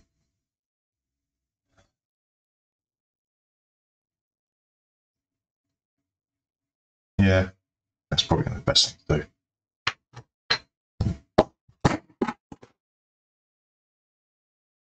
do. It'll also help give it a bit of strength too.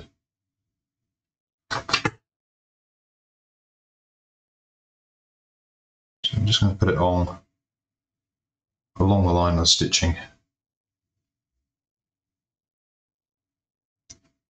Oh, there it is.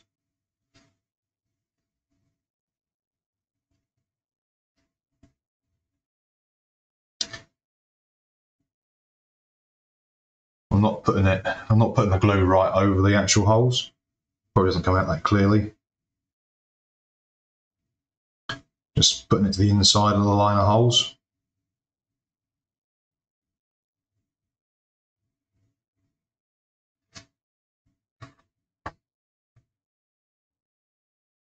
That'll work. Right up there, won't they, like that?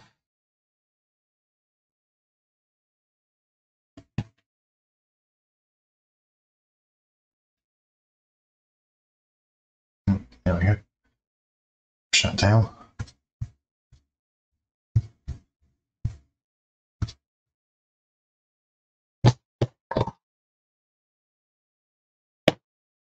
So hopefully, just give it enough hold whilst I'm working on it, and it won't affect the overall aesthetic either. It's going to be held in place by thread in a minute anyway. What thread to use? Well, that's a similar colour.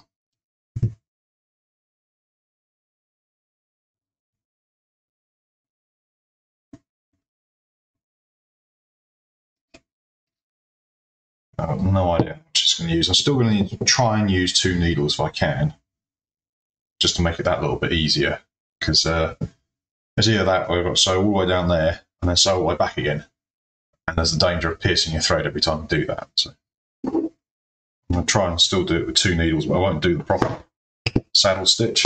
I'll just poke it through and make sure I don't pierce my thread. And that's some needles right there.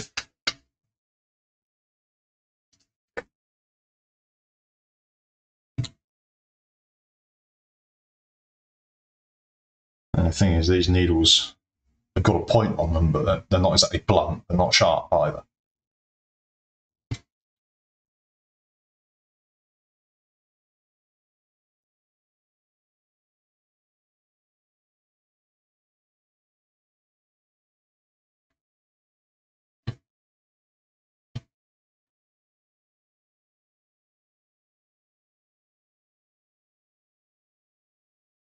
Actually, thread the needle.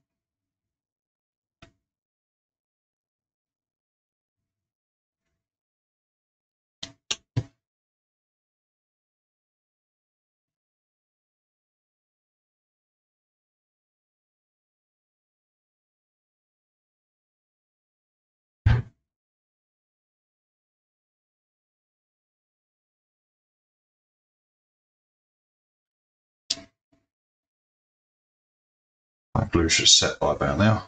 Yeah, so as you can see, it's holding.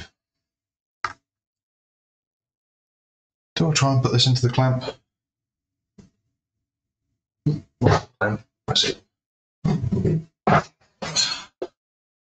Let's see how we go, because this is all flippy, floppy, and funny angles and stuff like that. So let's change this back to the webcam. There we go.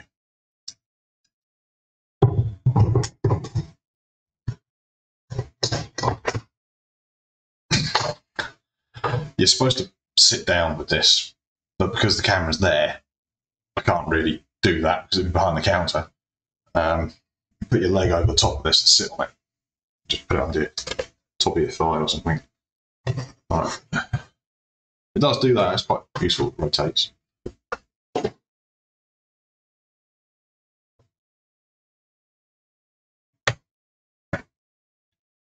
Alright.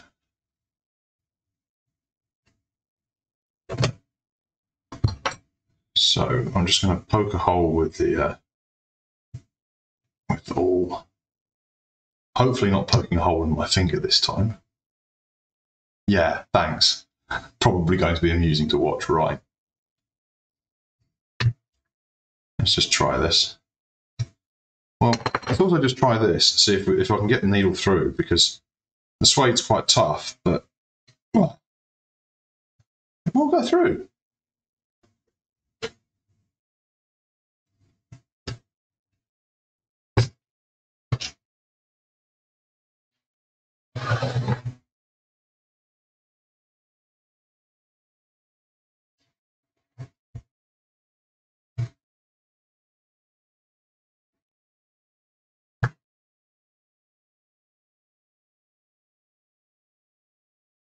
Because it's not the diamond-shaped hole. I'm just going to be very careful.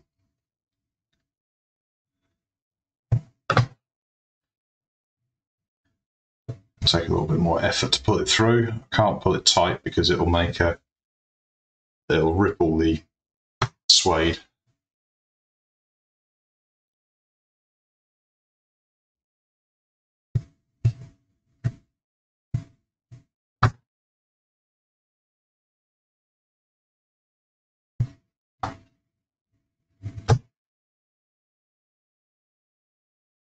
Imagine trying to do this with like a bone needle.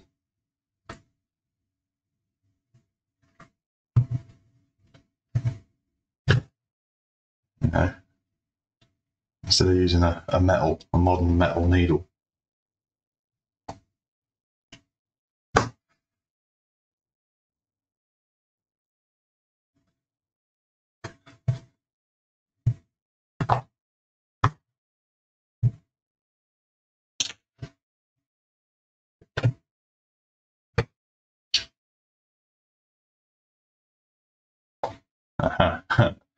This is the end of the... No, I'm just going to use this. The stars is just a lot sharper.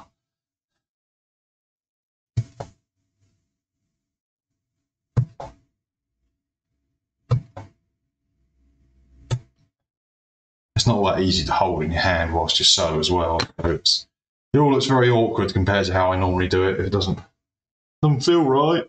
It doesn't feel right.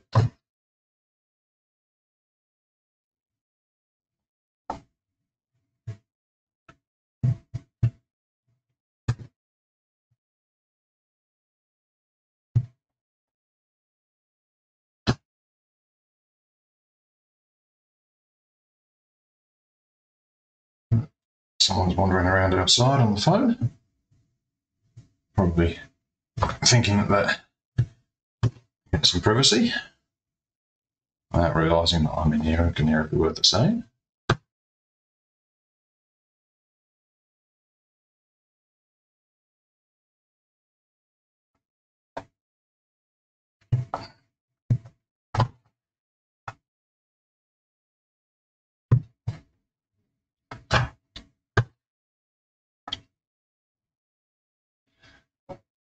This is certainly going a lot quicker at 1 stitch a centimetre instead of 7 stitches an inch.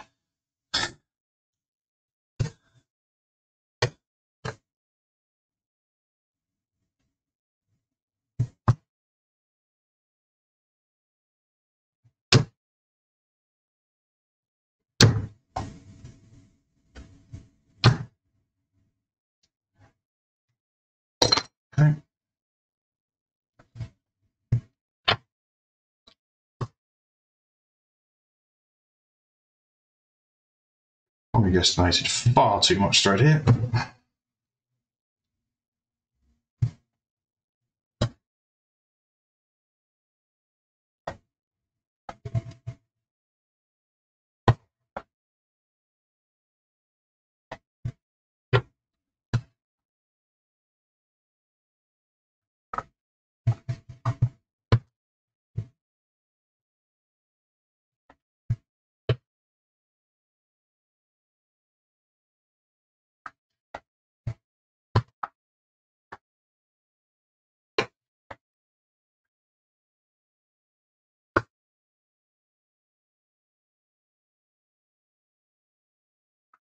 It doesn't look like the mic's picking up that person outside, just wandering around having a natter on their phone.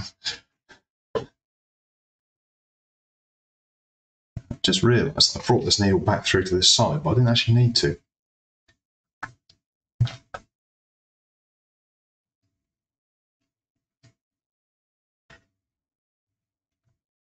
See if I can get back through.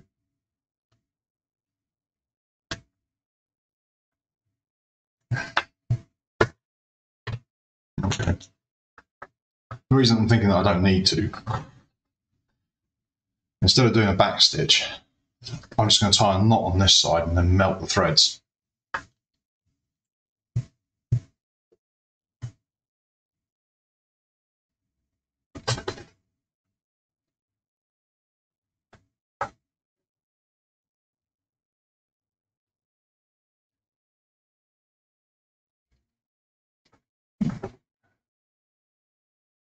Go. Reef knot on there.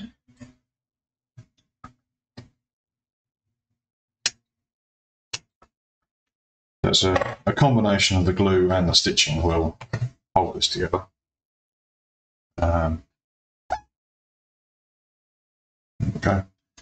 So I've tied a knot on the back of that. Now if I melt the thread, that knot will never come undone because it'll be melted together.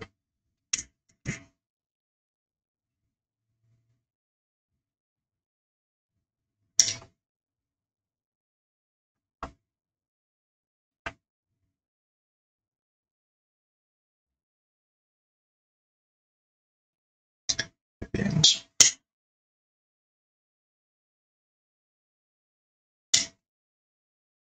There you go. Should be pretty solid.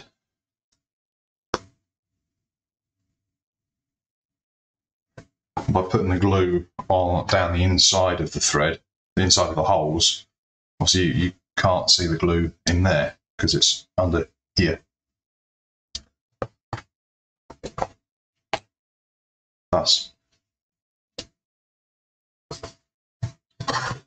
Right.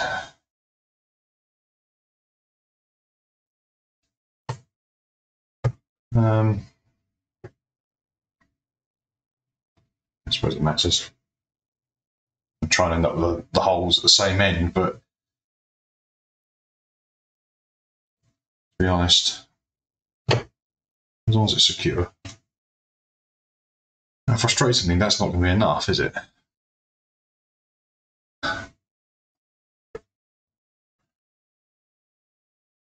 Yeah. I had no idea how much thread I was going to use there.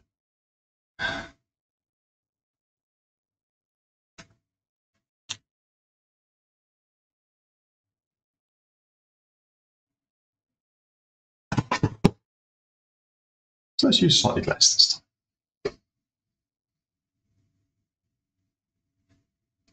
time. No, I can see the levels on the screen here. I can see their voice wasn't being picked up.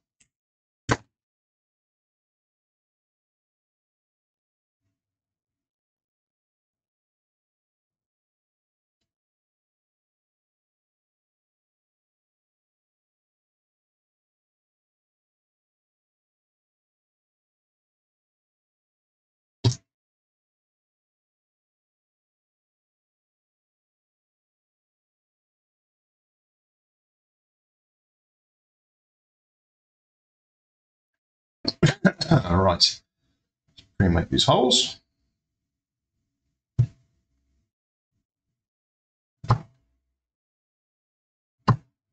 And again, pay attention to where your fingers are. Right. Excuse me. I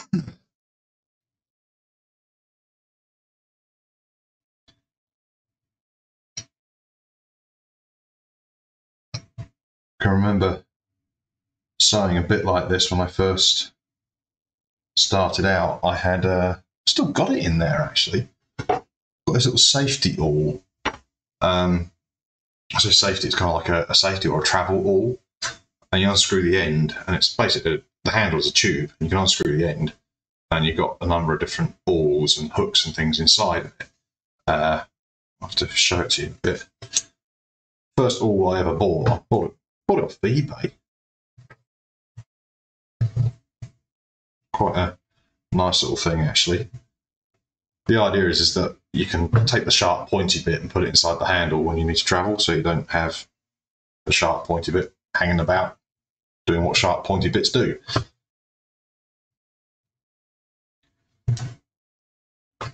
It's also got a little hooked piece as well that you can use to kind of describe it. The end is sharp, it's a flat blade, and just behind the blade is a hook. So you can punch the hole, loop the thread over the other side, and then pull it through. And form a loop on the top. And once you've got a loop on the top, you pass the top thread through it, which is exactly what a sewing machine does. It's called hook stitch.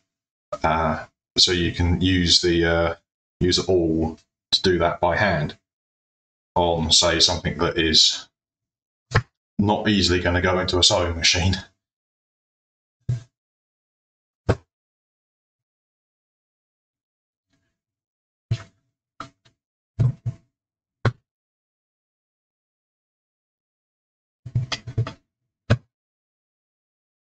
Yeah, the point I was trying to make was when I first started out doing leather work, all I had was that awl. I didn't have a diamond or stitching awl. I didn't have proper stitch markers or anything like that.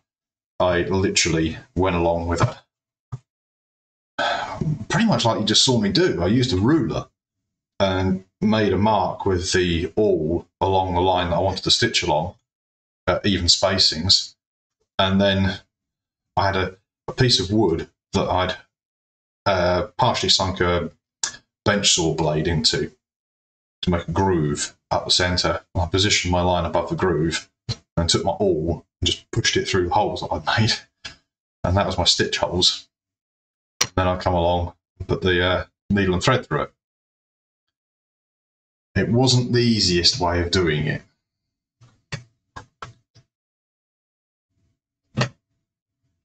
So a few YouTube videos later and a couple more purchases, I had some slightly better tools for doing the job.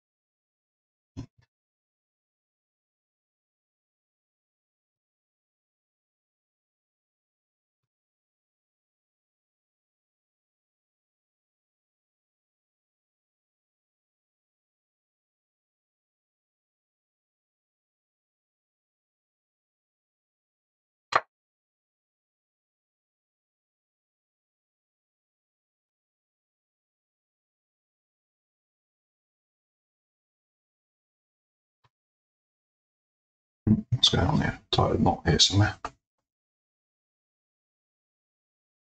Okay.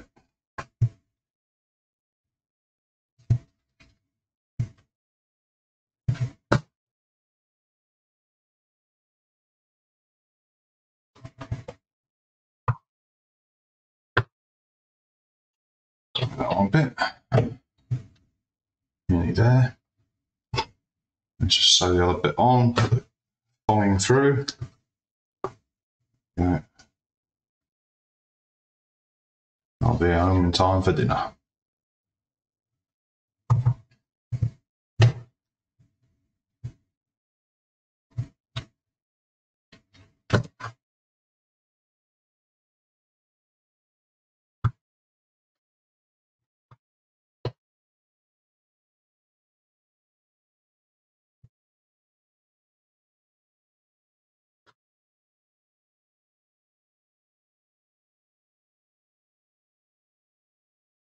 So I bought a ball-sized sewing machine.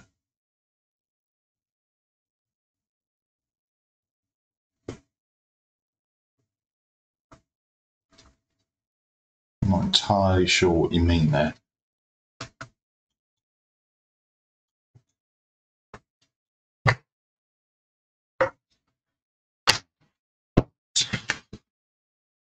So I'm going to do the same thing again. I'm going to tie a knot in here.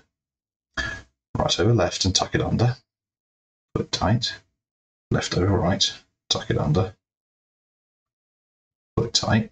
And that's a reef knot. You can tell he went to the Boy Scouts, can't you?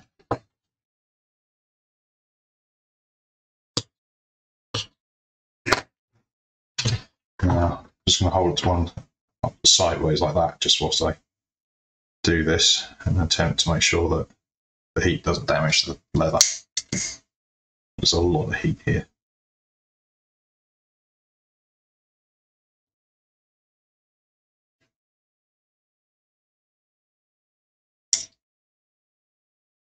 Okay, so that's melted it all. That should just stop that from coming undone. Yeah, been pretty good, isn't it? Let's just see, can I make sure that's... The camera freaks out and tries to focus. There we go. See how it's looking. And that's the opposite side. Okay.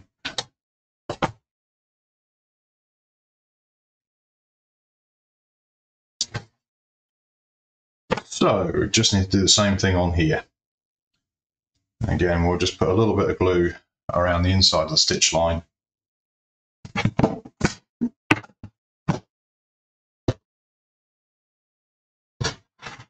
That screen, making sure I've still got my hands in the shot.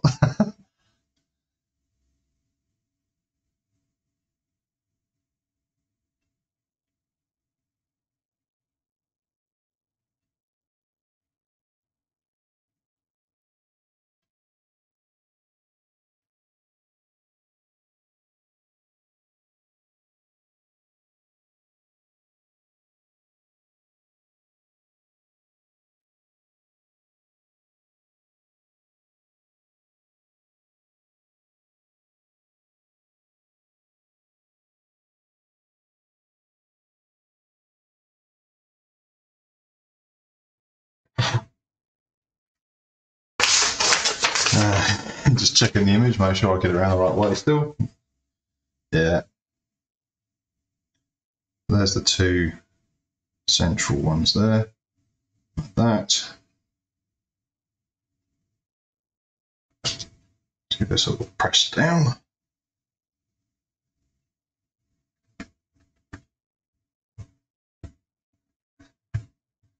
Got a few marks to set. That's looking already. Well, I can show you that there, can't I? Focus. You can see the image on. No, this isn't going to plan, is it? No. You get the idea. So once that's sewn on there, I just need to put the thong in around there, and it's done. Ooh, that didn't take too long, really, either. I just did like a little bit of prep work, and just past 2 hours on my feed there.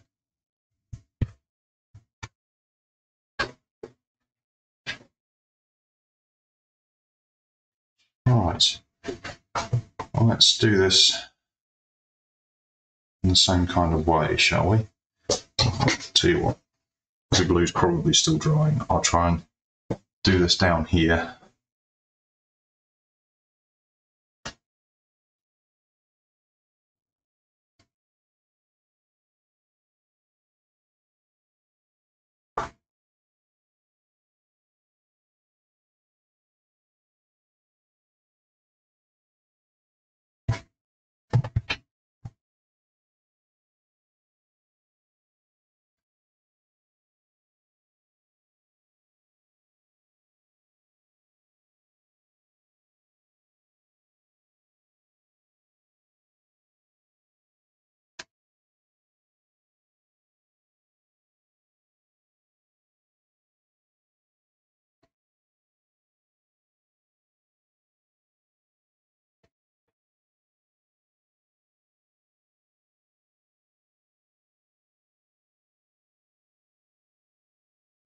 People outside the shop again.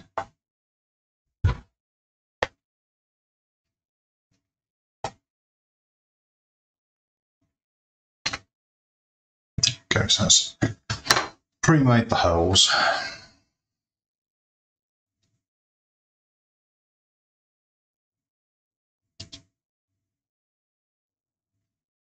The front door of the shop's a little way up, short way up an alleyway.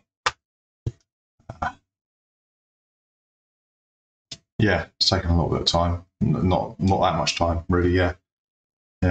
Of course, 1 stitch per centimetre is a lot faster than 7 stitches per inch. But yeah, saying the shop's just a short way up an alleyway, so people tend to duck up here and make phone calls and things whilst they're waiting for the fish and chips to be ready. Probably going to take a similar amount of thread as last time. There's a few more stitch holes. Yeah, that'll do. Some people have these little fancy equations that they use to work out how much thread they're going to need based on the thickness of the leather and how many stitches they're using per inch and how long it is and stuff like that. I'm like, life is too short. I don't do maths anyway. I can just about use a ruler.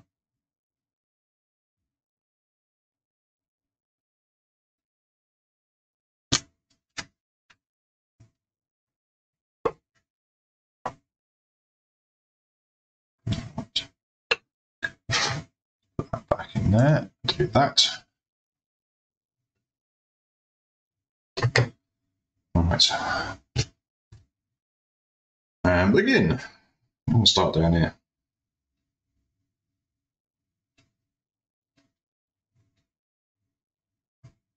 On the one hole that, hang on, the swan I've gone all the way around.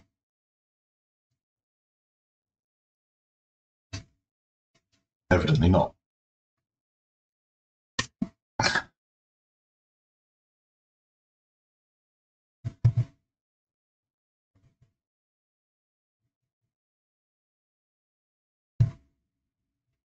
Yeah. And resume.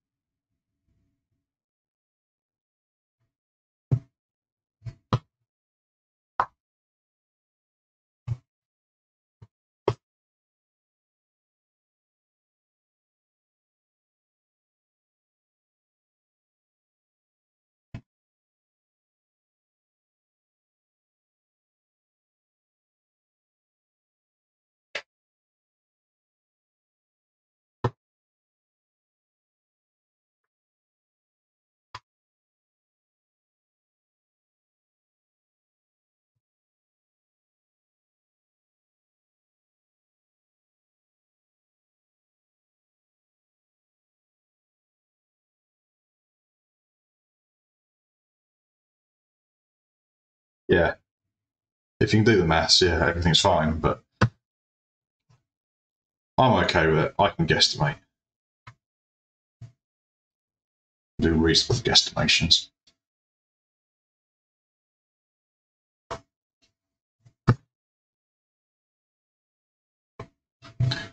live with that.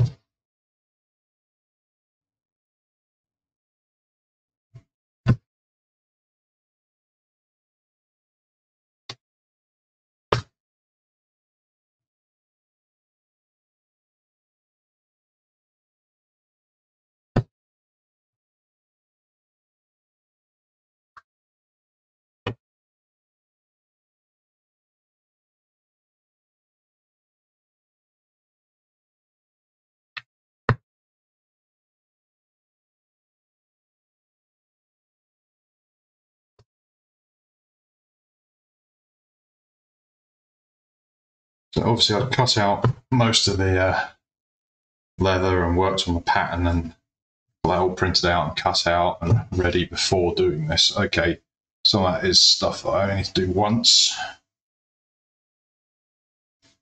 But the whole intention of doing things this way with myself is to give, hopefully, people an appreciation of how long things actually take and a sense of value, because one of the things that my wife and I in particular have had frustrations with, and I know a lot of other crafters have frustrations with as well, is being approached by a customer for a commission or just to buy something that you've made and having them not quite understand why it's priced the way it is and think that they're being duped. I've had it, and I know a lot of other crafters have as well. Comments along the lines of, I can go online and buy that for half the price. And there are people out there that will produce items a lot cheaper through whatever their methods are.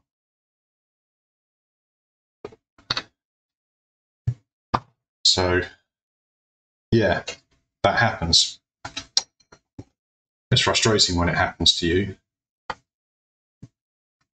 I'm just hoping that maybe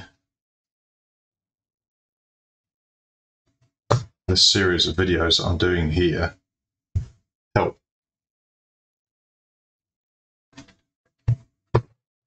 I know potentially the people that are watching now at this point, if this channel does go further and people come back and watch this after subscribing because I've seen my other videos or something, however it happens, I'm hoping that you'll see the amount of work that goes into something and hopefully gain an appreciation for it. Not just think, oh, that's really cool, that looks great. I'm hoping overall people will gain that appreciation.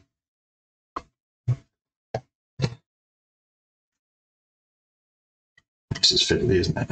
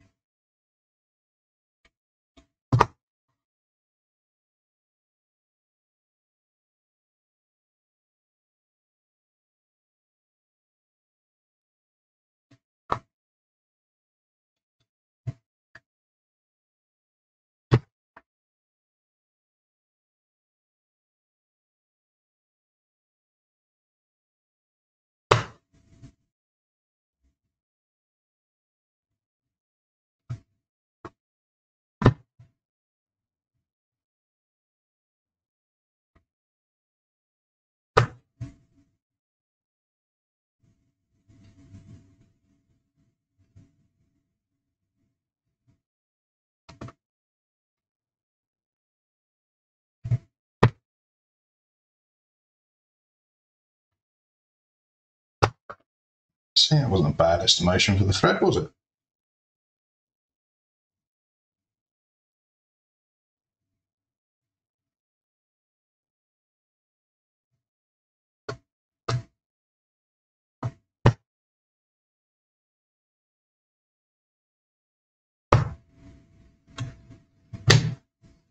There we go.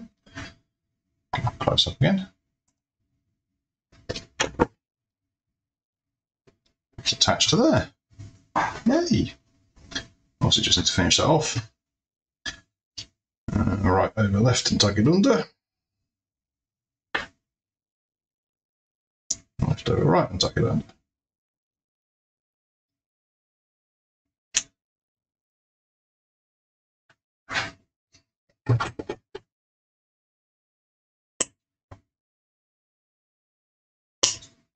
I'm done with this now. Get rid of it.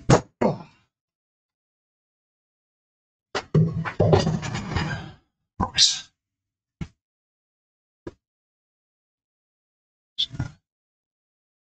Melt the ends of this thread.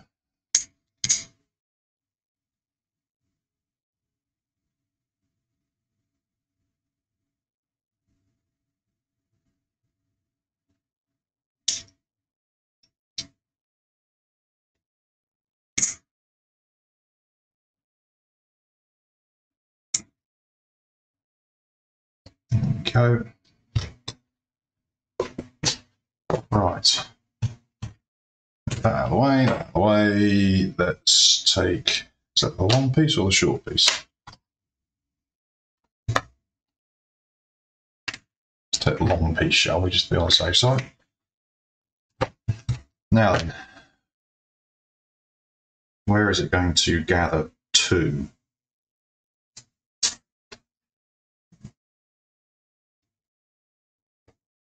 See, the lid's going to come down over the top here, isn't it?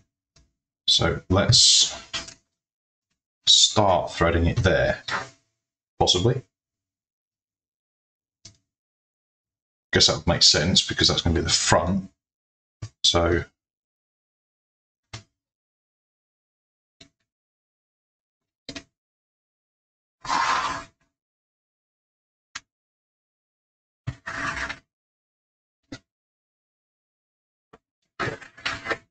it does work well, that colour, doesn't it?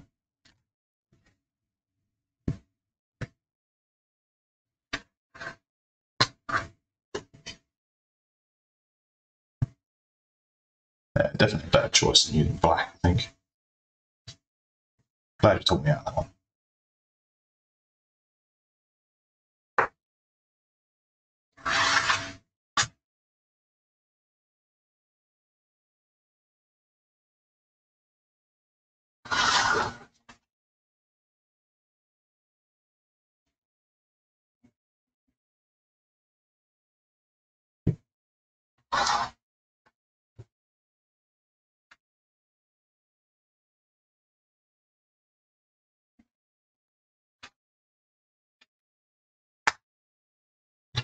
Okay.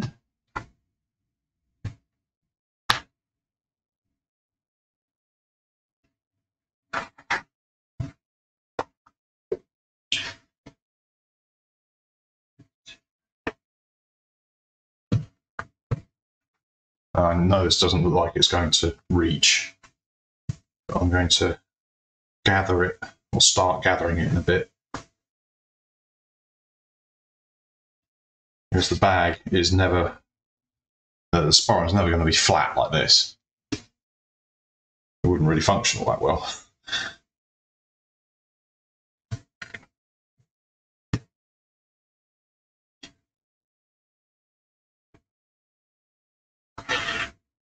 But you use it as dinner plate.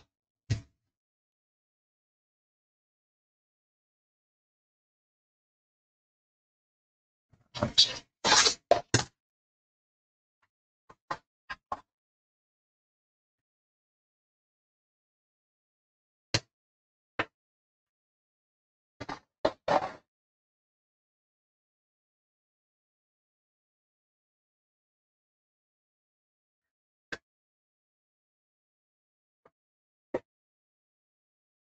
Hey, you've worked out the right number of holes as well, so it all comes through to the front at this end. It's a pretty impressive pattern there. All the guesswork's been done for you. Right, gather that like that.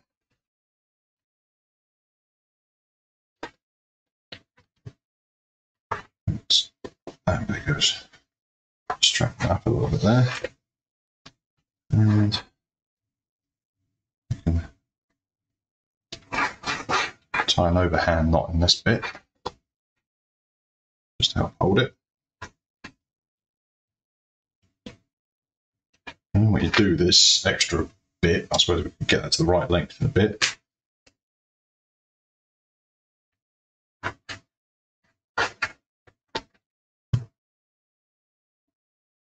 just going to tuck that bit in there for a moment, out of the way.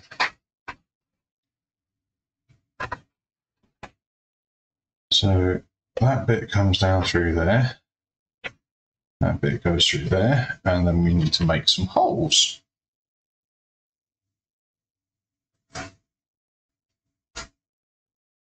They look like they're the right spacings to me. Right, is that too big?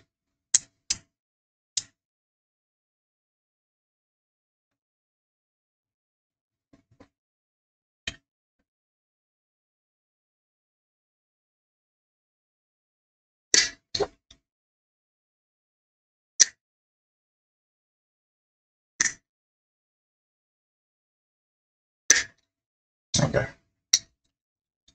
Easy as that.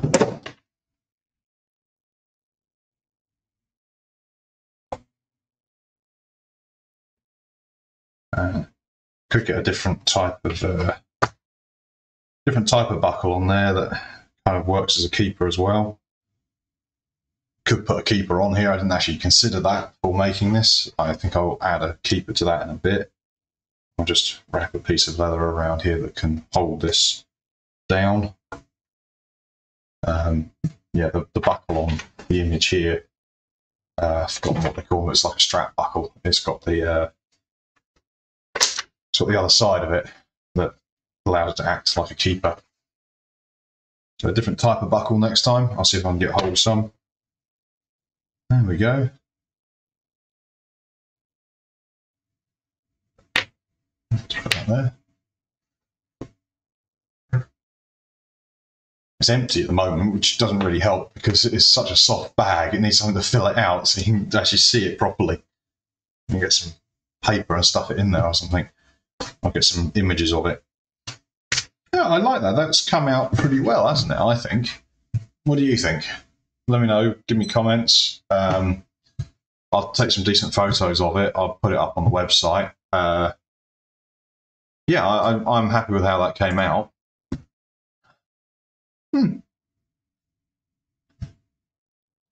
If you want, I can make the other two patterns that I've got here, the kite bag and book bag. Maybe it could be done, make it a bit longer, maybe use some dyes. I've got other leathers here that I can use that are slightly thicker. I'd need those certainly for the book bag because it's quite a chunky bag. By the looks of things, it's capable of holding a couple of books at least. Don't know what size. I haven't actually printed it out yet. Yeah, I think it would. It's almost as if yeah. Hold on, let me read these these comments in the right order. Yeah, I think it was the right decision not to do a modern stitching style on it and to actually go with what the pattern said. I think it does look more appropriate to the item. It does look like it's been well used already, but that's kind of the rustic nature of the leather that I've used here as well. 1 second. Sorry, I thought I was going to sneeze there. That wouldn't have been good. Yeah, it does look like it'll work quite nicely. It's a decent sized bag, actually. I mean, you saw the size of the piece of suede before I started work on it, so you can imagine it's got quite a volume to it. You could definitely get your lunch inside that. I'm chuffed with that. So I can make the other ones, the kite bag and the book bag, and do those in a video, but maybe do over a couple of videos and do some tool work on it. I've got a variety of stamps here, and I've done a bit of tool work myself in the past as well. Here's a sample that I normally show people. So that's an example. It's a Celtic ball. I just carved that onto a piece of leather. Well, I had some spare a few hours to do it. Because that's the thing, the carving takes a long time. There's another video on this channel, which was a recorded one, where I did a time lapse of an arm guard, my personal arm guard that I use when I'm doing archery in the back garden. It took 24 hours to carve and dye, and colour and everything like that. And it's depicted in the video, but it's all time lapsed down to something like 24 minutes. So I've taken 24 hours worth of work down to 24 minutes. And again, that is the kind of point that we're making here. It takes time to do a good job.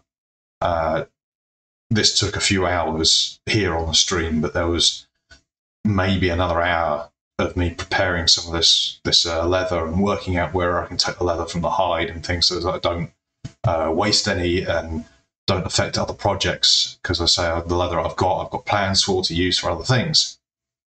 So I don't want to impact that by taking a chunk out of it that will then render the rest of that hide useless for that project.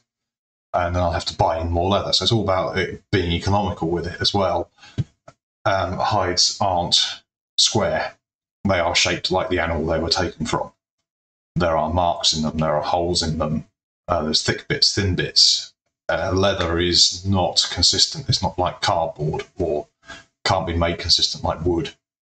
There are ways of doing some of that, but then you'd still end up with an odd shape, or only a certain percentage of the hide would be usable. So there's a lot of factors into this. So I'm probably thinking that this would take me, now I've got it worked out, probably would take me 2 hours. I will use different leathers next time. I have other leather in here, maybe even a thicker leather for the actual reinforcement in the front of the bag, like the pattern suggests. A different buckle. Still possibly using these rivets because I think they look nice. I think they'll go well, but it all depends on the actual leather that I end up using. So I maybe try and obtain some of the, these are copper rivets, but you can get them in brass as well, so they get a different colour to them, but a similar performance, longevity as well. Yeah, I'm happy with this. So, I mean, by all means, please subscribe if you wish. There's a little bell icon. Click that, and next time I go live, you'll be notified. So you'll know what's going on. Feel free to comment. I know that our young friend here, Yolki, has been going like fury on the comments, which is brilliant because there are parts where I go quiet. People can ask me questions. I've gone quiet because I'm thinking. Walking is an adage about walking and chewing gum, and then there's this bit where I just ramble like this. Other styles within the sporran itself, yeah. I mean, this is a traditional. I'm presuming this would be something like a day sporran or a traditional sporran, something you'd actually carry things in. The ones that you see people wearing with their Prince Charlie jackets and ghillie shoes and things like that, they're very much a ceremonial or dress type of sporran. If you've ever handled one of those or looked at them or even worn them, they've only got a gusset of maybe about 1 inch. You can get your mobile phone and your wallet in it, and that's about it. You can't get much else in. As a thought, I was going to do sort of a little bit of preparation work as well for wet moulding. I do have a wet mould that I made. 1 second.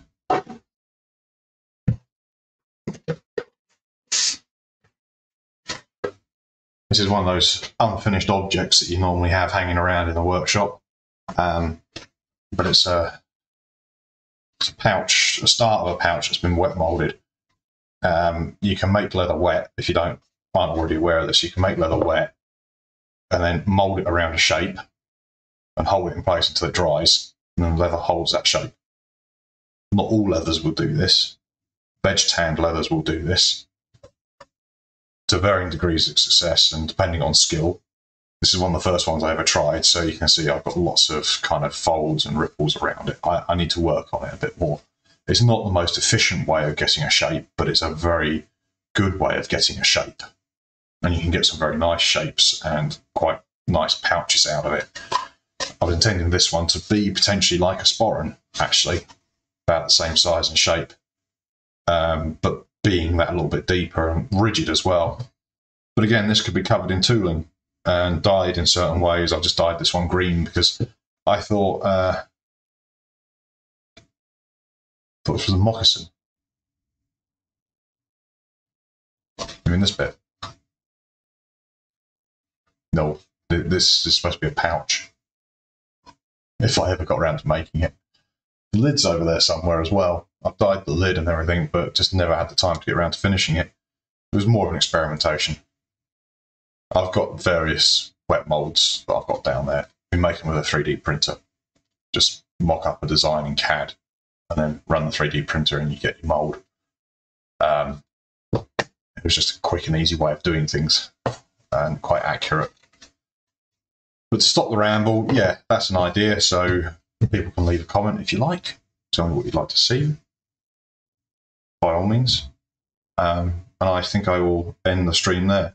But I'll say thank you again to Alex at Black Raycom Academy for allowing me to do this online, live. Whether or not you manage to see this video or not, it'd be great if you do, if you've got any comments. Yeah, and hopefully I'll make your other designs as well. And hopefully I will also finish your armory course at some point. Life is busy. So if I do, that'd be brilliant. I think there'd be a lot of skills there and a lot of information that I could use. Check them out yourself. Subscribe, possibly subscribe to them too. I don't know. However you wish. Thank you very much, everybody. Have a good evening. I should probably go home and get some dinner now. Take care.